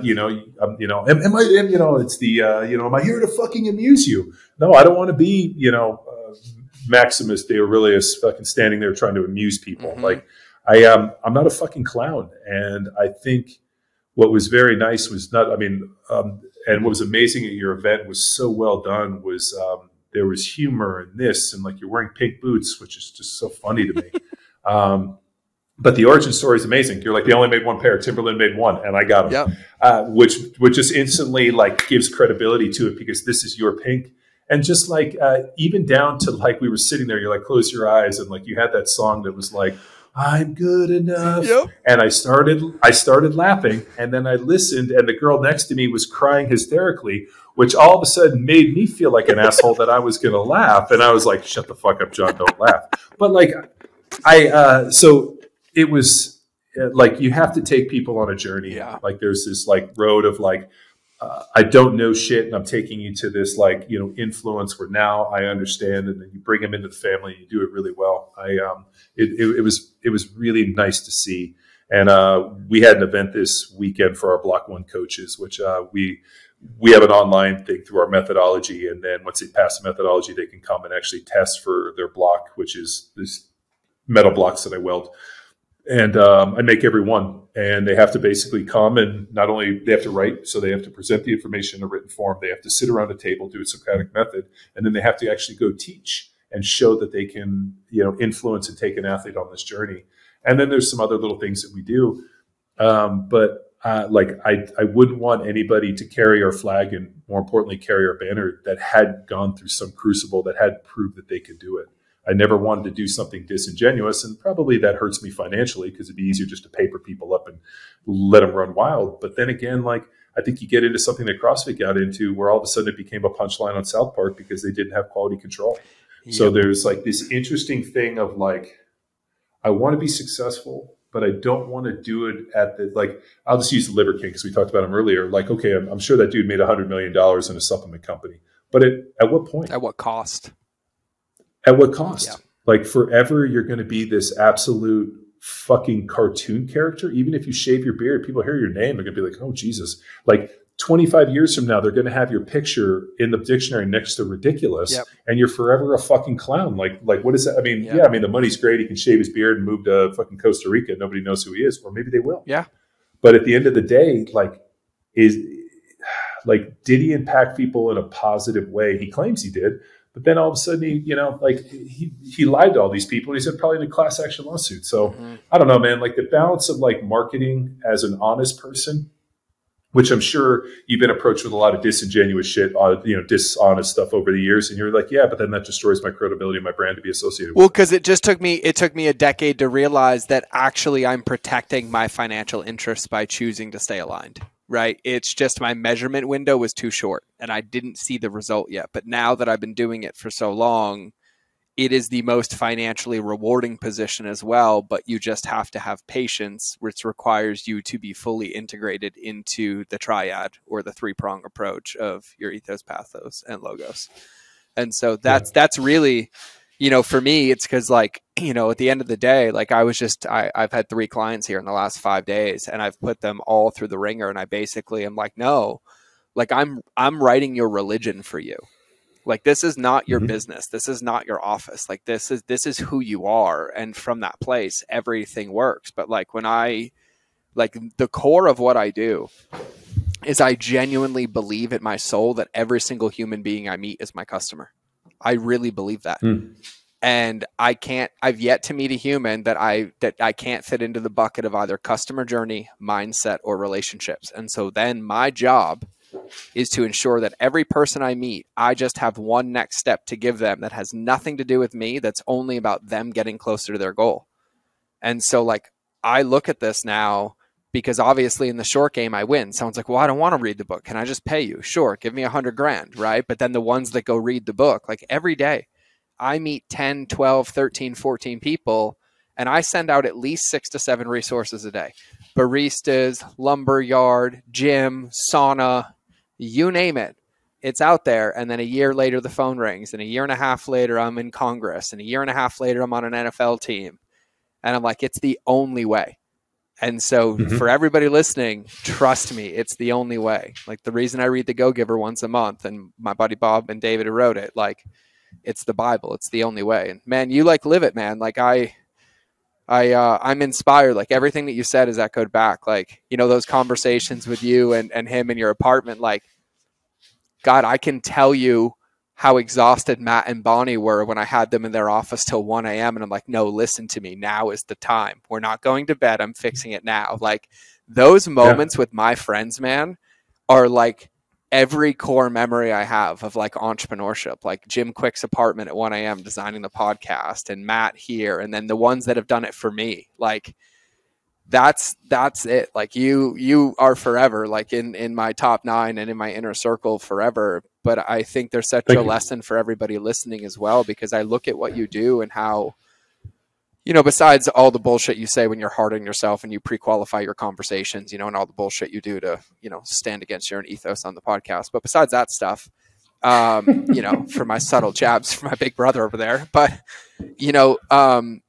besides that, like you're a master at what you do. And I look at where you are and the stories that I've heard and the people that I met. And by the way, the small world between us, the more it expands and the more I bump into people, I'm like, really? You too? Fuck. And John and I didn't meet till we were with some, you know, man boy producer. Yeah. Okay. Got it. But I just think about a lot of the things you shared about like proximity, like who you spend your time with. And then like this undertone this whole time is that, you know, I heard this through everything you said of like this obsession with like an integrous relationship with self, right? Where like the delayed gratification that comes from being a professional athlete, right? Like it doesn't matter how you played last Sunday. All that matters is what you're doing today to see how you play next week, right? And like for those listening to this, if you go listen to this again, the amount of principles and fortune cookies that are floating around underneath this podcast are like kind of massive. And so, John, for me, and I should have done this earlier, but there are so many places. Your podcast is incredible. Your social is incredible. Like, can you kind of give everybody the rundown? We're going to be doing like 10 more of these podcasts, so it doesn't really matter. You know, you'll say it 100 more times, but just so everybody kind of can get a taste of John Welbourn. Yeah, no, I'm easy to get a hold of. It's just at John Welbourn on social, on Twitter, Instagram. I'm not as good on social media as I should be. And it's mainly because I am running 100 miles an hour. I have this weird obsession of trying to collect skills. And like I weld and I fabricate and I build trucks. I bought a cat track loader, and I'm trying to like, you know, grade our property and cut wood and like, you know, raise my kids. And a buddy of mine who's was a college wrestler, you know, has been followed, you know, CrossFit football. It's like, hey, I need a training partner. So we train at 6 a.m. every morning. I took on, you know, working with these professional Brazilian jiu-jitsu kids because they're the nicest kids and they need me. And they're super just amazing humans, but they also train my kids and they're like family. And I like, so I wish I could clone myself. There's a lot of things, and I need to read, I need to write, I need to like, there's a million things. And I run a company, and it's a full life. I have an amazing wife who, you know, is extremely dedicated to everything as well. So, you know, and then I have amazing friends, and I think that's why I keep my circle pretty tight. And I'm sure, George, you met people that I know, but like, I just, I don't have the ability to invest what I want to in as many people as I want to. So I tend to like as much as I can, but, man, I wish there were more hours in the day to be able to do more stuff. But you know, and you're one of those people that I wish I got to hang out with a hell of a lot more. It's funny. I talked to Rob Wolf the other night. Rob called me, or I called Rob on something. And so I talked to him from like 9 to 11. I'm sitting in my car, like my wife just like turned off all the lights, and I'm sitting out there talking to Rob. And you know, Rob is probably one of my best friends in the world. And you know, when they lived down the road here in Texas, we did not get, like, we saw them maybe a few times a month. It wasn't like every day because it was, you know, it's a 90-minute drive. But man, like I really wish I got to see them more. And every time I'm better for being around Rob. But like, you know, as we were, you know, he's having this like bison event in September I want to get up to. And I told him, I'm like, I'm supposed to go to one of George's events. I can't wait to get up there and see you guys. And Rob's like, I miss you, dude. I'm like, I miss you too, dude. You're one of my best friends. And I feel like as we get older, and we kind of, George, and you've seen this as you get down the path, like not everybody gets a chance to stick, but like if people stick for a while, they become family. Yep. And it's because they better you and they sharpen that blade. And when you talk to them and you ask them questions, and they just, have such a good interaction. And and then you have other people that were important who just kind of like move on. Yeah. And I'm never sad about that. But you know what? I realized that like not every person is the right person every moment in your life or their life. And like certain people are like, I don't mean it in a negative way, like social climbers in a lot of ways, where, they called you or maybe you interacted with them because you were the right person at that moment, but then they meet somebody better. It's almost like a spirit guide. Yep. Like all of a sudden, like, hey, this person is able to, fits into this bucket and helps me better. Dude, I'm not mad about that. As long as you're moving forward, that's all I care about. Yeah. Yeah. I think people feel like, oh, that person left me behind. And I'm like, nobody gets left behind. Nope. If anything, all that happens is, it's like a merry-go-round. Like, no, but it'll come back around. The next thing you know, you'll be like, I knew we were friends for a reason. Yep. That kind of deal. Oh yeah, dude. When that shaman said that to me, it collapsed like 25 years of suffrage for me. When he looked me dead in the eye and he's like, your biggest problem is you don't understand that relationships happen for a reason, a season, or a lifetime, and the decision is not yours. And I was like, poof. And like to think back now, like I had one of my former social media managers get fired, didn't speak, and then came back as my CEO 18 months later.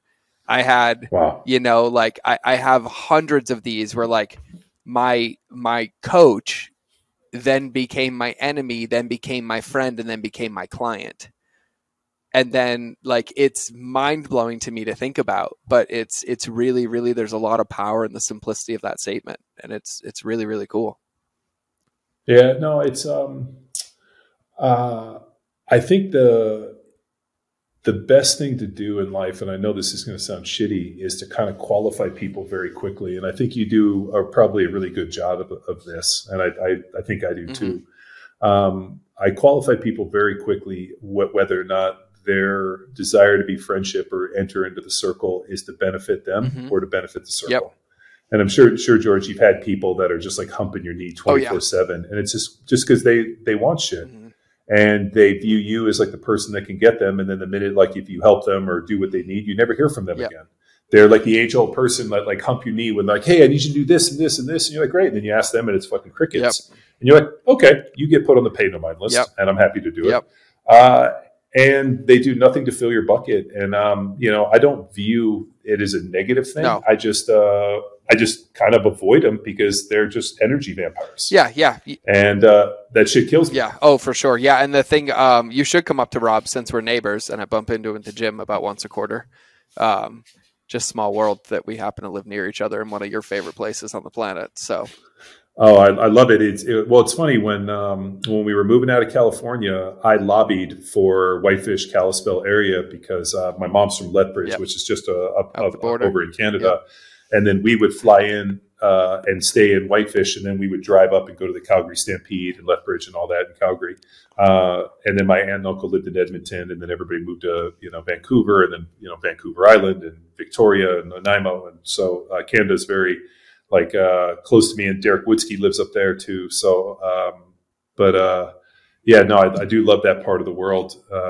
But my wife doesn't like the cold. Yeah, no, I got it, man. I got it. So we live here in Texas, but I keep telling my wife this is not my final resting place. Yeah. I either need to see mountains or ocean, and if I could mix it like half and half, where I could see mountains, and then the other half of the world, like live in Montana, see mountains, and the rest of the year live in like Costa Rica and see ocean. Yep, I'd be ecstatic. Yeah, I think we'll get you there. I have a solution to your customer journey things, but I'm still working on a challenge of the staffing thing, and then I am going to see you more because just got an apartment in Austin with Gel Blaster. So sweet, badass. Yeah, we realized how much money we were spending for me to stay like $9,000 in a hotel a month, and I'm like, we can just get me a bomb place, then other people can use it. So we finally got smart there. So I'll be there a lot more often, and we'll do another one of these in person and hang out. And oh yeah, I look forward to it, man. It's it's always nice. Like I said, dude, it's always really nice to be around people that sharpen your blade,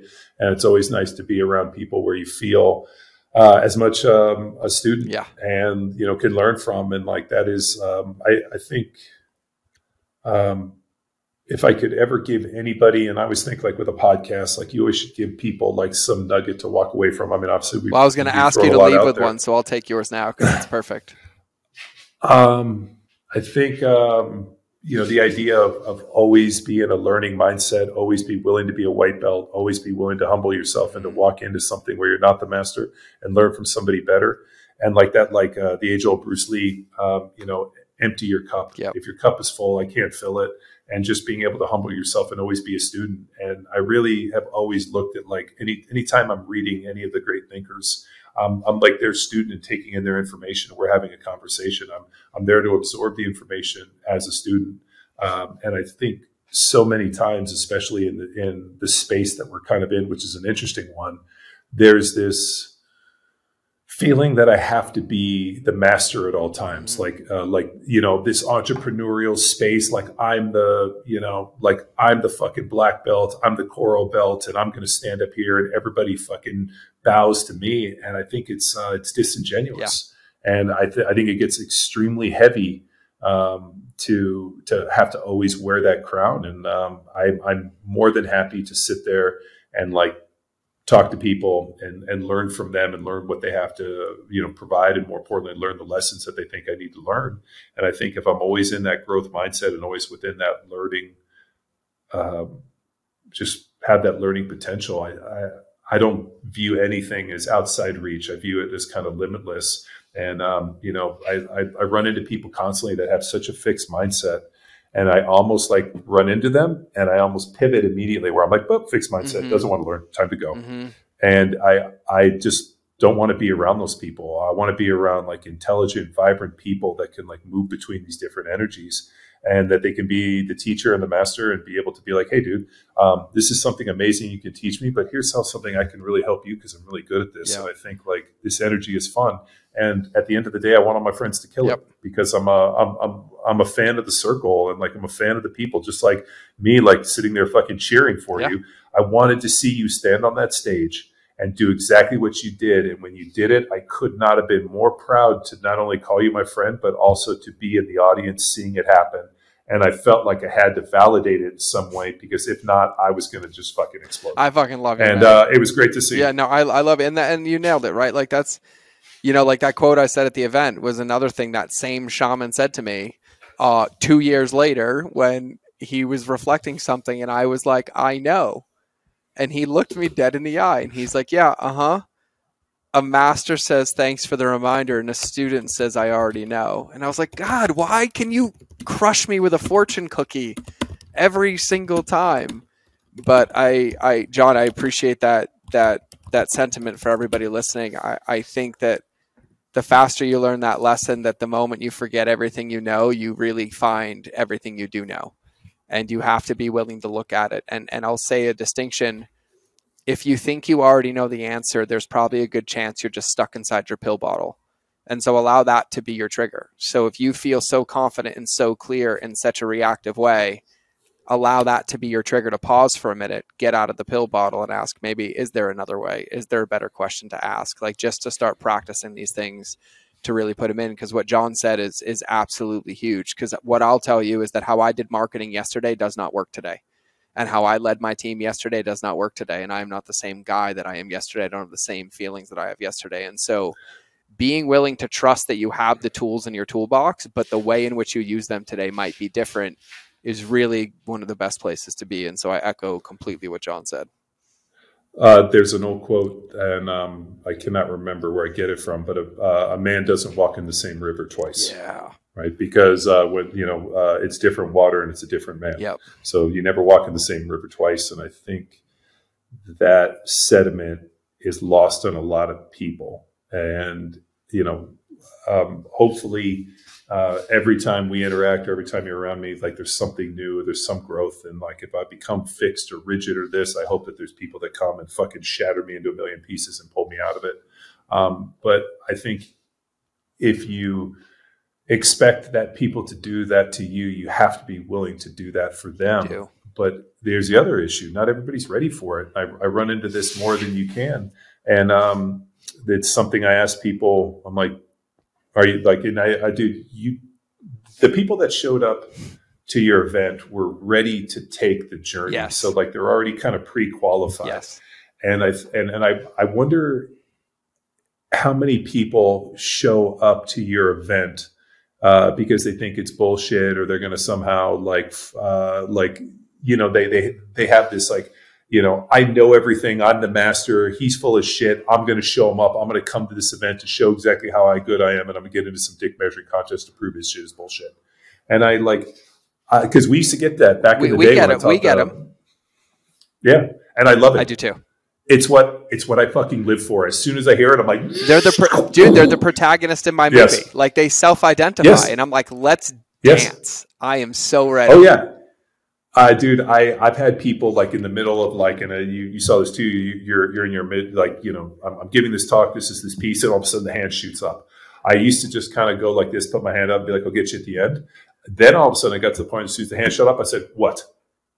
And I would fucking eviscerate them, and then I would go right back to what I was doing because I knew my material so well. And I got to the point where I would like just try to like curb stomp people, and then I realized that like, you know, I was too aggressive. And then what I needed to do was I could convert them. I could use this as a learning moment. And I had to like not be so much hammer, and I had to go to that velvet hammer and learn that piece. And I just, as I was sitting there, it was really interesting because I was looking at everybody's face too, being like, I wonder who's the person who doesn't buy in. Yep. And I was like going in and I was looking at every person in this, and like it was that corner, there were those two ladies, and I knew that like the energy was funky because you kept going back over there. And like, I'm just reading the room. Like there was that lawyer dude who's kind of a little heavy set. That's a life coach. Like that guy, if you would have called it, like if you would have said, hey Josh, there's 100 people out there, zombies, that I'm going to need you to cut the heads off to protect George. He's like, give me the hand. Like that guy would go boots to skulls for Josh. You. And there were people in there that were boots to skulls, but I just kept going and being like, I wonder who the protagonist is in this movie. Mm-hmm. And like, I got this, but then like you disarmed them so quickly that all of a sudden they became allies. And like how you went into it, you're like, are you not understanding this? Like, what are you doing? Like, you know, what's this? And the lady just happened to be extremely thoughtful. Yeah. She's like, I'm just thinking. And I was like, huh, that's an interesting one. Like it was fun. I really wish that I knew what I was walking into. Like, it was great to see with fresh eyes, but I like now in hindsight, I want to go to another one. That's why when you asked me to come speak, I was like 100%. Yeah. I would love to go back to this because now I like, you know, the second time, and there were people there that are like, this is my 9th one. Yeah. And they were still absolutely fucking mind blowing. I was like, you've been to this 9 times and you're this I was like, God damn it. Yep. Like I like that's a marker of extreme dedication and like the ability to be malleable and education and take people on this journey, that you can have somebody come to 9 of these and they can still be influenced by the information. That's something to be proud of. Yeah, man. Because that woman never walks in the same river twice. Yeah. And that's how I see it, man. Like I look at the event, like I look at it like it's an NFL game. And if I play that same team, that same season with both teams the same, it's still a completely different game and a completely different experience, irregardless of the scoreboard. Which is great. I mean, the, you know, like CrossFit, for example, when they did their level ones, it became so carbon copy that it came down to the wording, and it was Greg's words, and it was just being parroted by other people. And it was weird for me because I went and I was like, I've heard Greg give this speech, and now all of a sudden somebody like, and so they quantified it, and there was no wiggle. It had to be fucking just Xerox. And some of the original magic of it, like where people were influenced to me, just fucking died. That when it became so rigid and so fixed that there was no ability to add any personal like piece into it. And I think that there's a really interesting like if you were trying to like, hey, I'm going to try to do 50 of these things, I'd be like, there's no fucking way. Because do you know how few of people you can teach to do this? Fucking zero. Yeah. Like the only person, like I told somebody this. I'm like, the only person I've seen have that level of like buy-in and like conversion was Tony Robbins. Mm-hmm. Is the only one. I met Tony years ago at a watch shop in La Jolla, and in 5 minutes he sold me a $5,000 watch and tried to give me his pit bull. It was the weirdest thing. Like I went into this high-end watch shop. We were playing. We lost in the AFC Championship game, so we went to the Super Bowl because we had already bought tickets. Like we'd rented hotel rooms. We ended up not winning. We still had the hotel rooms. So said, fuck it. We went. I got up early. We were in La Jolla. Walked across to the CJ Charles watch shop. Tony Robbins is in there getting his watch fixed. I buy the same watch. He sells me the same watch. He's wearing like a $5,000 Panerai. Next thing you know, we're like talking about something. Somebody gave him a dog. He can't watch it. He's trying to give me his dog. And I'm like, I have a new watch and a dog. Like it was, and then he left. And it was like, our interaction was maybe 12 minutes. And I felt like as the guy was talking to me, we had known each other for our entire lives. Like his ability to like, engage in this is really like I told people, I'm like, the only person I've ever seen like do that is Tony Robbins, and George I think did it almost better. Thanks, man. I appreciate it, man. I love you to pieces. Yeah, it's thank you. I like when you say it though. I have like flashbacks of moments, and I was like, oh my God, I'm like totally making fun of myself right now, because it's always in the moment and benevolent. Like I don't ever have an agenda. I just meet the moment and I'm like, oh, this feels right to do or say, and then I do it. And then sometimes I get judged, and I'm like, but as long as I'm honest, I can't get canceled because I'm kind of canceling myself. Yeah. Well, years ago when we were teaching the seminars ad nauseum, because we taught so many of them, like I had a lady, there's always been an interesting thing with like profanity, for example. Yep. I think that there's like, it's kind of like salt. Like not enough salt, it tastes weird. Just the right amount of salt tastes fine, and then you get to the like, all of a sudden this is way too salty. Profanity is the same way, especially in an event like that. You can use and I was trying to teach my daughters this. You can use a very, very well-timed F-bomb, use some profanity to like emphasize a point, like get your fucking ass going. And it can be almost like an exclamation point. It can show emotion. If you just randomly be like, fucking, and it just sounds like you're an idiot. Yep. Like you just are using filler words of profanity. So like the profanity can be a very, very real tool. And, like how you layer that in. And like we had a lady at a seminar, and one of the guys got up to give his, like, I can't remember. It was like, what is athleticism? Like one of the talks. And I was like listening to him, and every other word was fuck. And to the point where like, even I was like, man, he really diminished his message. Mm-hmm. He totally just has lost his entire room. He didn't know his audience. We were actually at Rich Froning's gym, which is like God's blood symbol. yeah. Like CrossFit, like, Christ. He's just literally dropping these F-bombs. And to the point where, after I was like, dude, what was up with the profanity? And instead of being like, oh, did I curse a lot? He's like, we use a lot of profanity. And I was like, I do?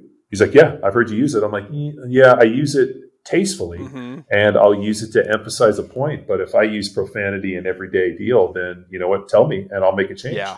And it's super defensive, and like that ability to use it, like so, like at these events, I listen, and like you use a little bit of profanity, but you do it very tastefully. But man, it's just like how like there's these little techniques. And then the hilarious part was I said that, and then we got an email from CrossFit HQ that the lady demanded her money back because she was so offended at the profanity. And I gladly gave her money back. And I was like, you know what? Now, if I had sat there and not noticed it, I would have been like, fuck you, I ain't giving your money back. But I was like, you know what? I was bothered by his profanity too. And I gave her money back. Yeah. Right. And so she sent me this, like a note after, like, hey, thanks for returning my money. It was extremely hard to go on because I am a Christian, and like I would take offense to that level of profanity. And I was like, well, like I'm more spiritual than religious at this point. I feel like a lot of this stuff is like people arguing who has a better imaginary friend. And as long as your imaginary friend is the best one, but I do feel that what he was doing was not disingenuous. He wasn't trying to offend, but like, you know what? I also realized that, it was offensive to me a little bit. So I'm happy to give your money back and best of luck. Yeah. And I'm sure that woman became a customer because I wasn't willing to die on the sword of that. No. And I think like that humility piece, but no, man, you did. It was good, dude. I am more than, and then you asked me to come speak and I'm like, man, I'm super honored.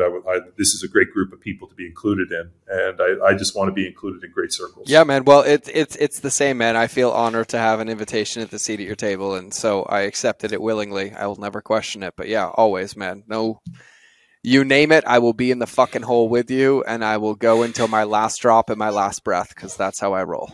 I love it. So, I love it, dude. I love it. Me too. I know, man. I know. That's why we're boys. So I love it, man. So I want to put a bow on this one or else I'd talk to you all day and then not go play with my kiddo. And so, thank you, man. This will be the first of many. We'll do the next one in person. I'll come visit in Austin. Okay. But awesome. What's the name of the podcast again? Oh, okay. Yeah. Sorry. You asked me to. That's fine. You did Instagram earlier, but just the name of the podcast. Yeah. Just Twitter and Instagram at John Welbourn. And then you can find me at Power Athlete HQ is our URL. Power Athlete Inc. Because Power Athlete HQ got deleted off of Instagram. But what was the other one? Just the name of the podcast. It's Power Athlete, right? Oh, yeah. Power Athlete Radio. Yeah. So we have, I shit you not when I say this, I've done over 700 podcasts for Power Athlete Radio. The majority of them are guest-based, not just like me sitting there talking. So we've interviewed some of the most amazing people. Like we've had Colin O'Grady on. We had Angela Duckworth who wrote Grit. Yep. I mean, we've had, some really, really killer people on, and to the point where I have a friend who's really, really smart PhD. And he called me one day and he's like, dude, I was going through the roster of your podcast. You realize you have like 27 PhDs worth of work. Like your podcast, he's like, I would have given you like a dozen PhDs. It's a masterclass of information. So if there's a question, we've been doing it for over 10 years and I think it's been really excellent for me. Just because it allows me to connect with really amazing people and have intelligent conversations. So no longer am I just reading books, having intelligent conversations with the greatest thinkers. I get to have podcasts with some of the greatest thinkers on the planet. Dude, it's. I feel like it's how I learn so fast. And for everybody, I listen. And if you haven't figured this out by listening to this podcast, I did a whole lot of fucking listening because when John speaks, I listen. And so I highly recommend you go check out. You laugh. My whole audience is going to be like, George has never spoken that little in his entire fucking existence as a human being. I kid you not. I'll send you all the DM screenshots and they all make fun of me. The problem is that I don't know if it's your brain works ADD like mine, so I get it. Yeah. Like I understood everything you said. I knew every path, every open loop. I'm like, I know where we're going. And then like without fail, like you brought it right back. And I'm like, oh yeah, no, like John and I think the same too. Like, this is awesome. Just got to tie little bows. You do. You just got to put wrapping paper on the end of it. And then it's ethos. And then you're like, perfect. I've embodied it. So, well, man, it's been an honor. For everybody listening, please make sure you check out John's shit. John Welbourn on Instagram, Twitter. He loves challenging thoughts. You know, he gets bored and plays on the internet when he has time. But the only thing I wanted to say, John, that I didn't clear up earlier is I don't think you should be on social media more than you are. I think you should be doing exactly what you're doing. And whenever the time is right, you're there because I'm not on social media that often and it still works. So we are good there. So for everybody listening, make sure you check out John. Go to the podcast. We will have him back on episode 2, 3, 4, 5, 6. John, thanks for being here, man. It means the world to me. Thank you, George. I really appreciate you having me on and giving me a platform to speak. And more importantly, I appreciate the event you put on and really the friendship. And I'm just humbled. Yeah, so man, thank you so much. And look forward to seeing you again. It's a gift. And for those wondering, for the October-November event in Montana, we're locking in dates. Once I have dates, I can give you the exact date. But John is going to be speaking and dropping his knowledge. And we didn't even get into the multiple 7-figure business and all that, but you can understand why that's all easy for him when you listen to him speak. So you'll be able to experience that, meet him, come hang out. So if you want that, shoot us a DM on Instagram that says event or go to mindofgeorge.com/event and we will make the rest easy for you. So without that, I'm going to shut up and stop talking. So remember, relationships will always beat algorithms. I'll either see you in the next episode or you'll hear me in your earballs. But either way, here's the outro.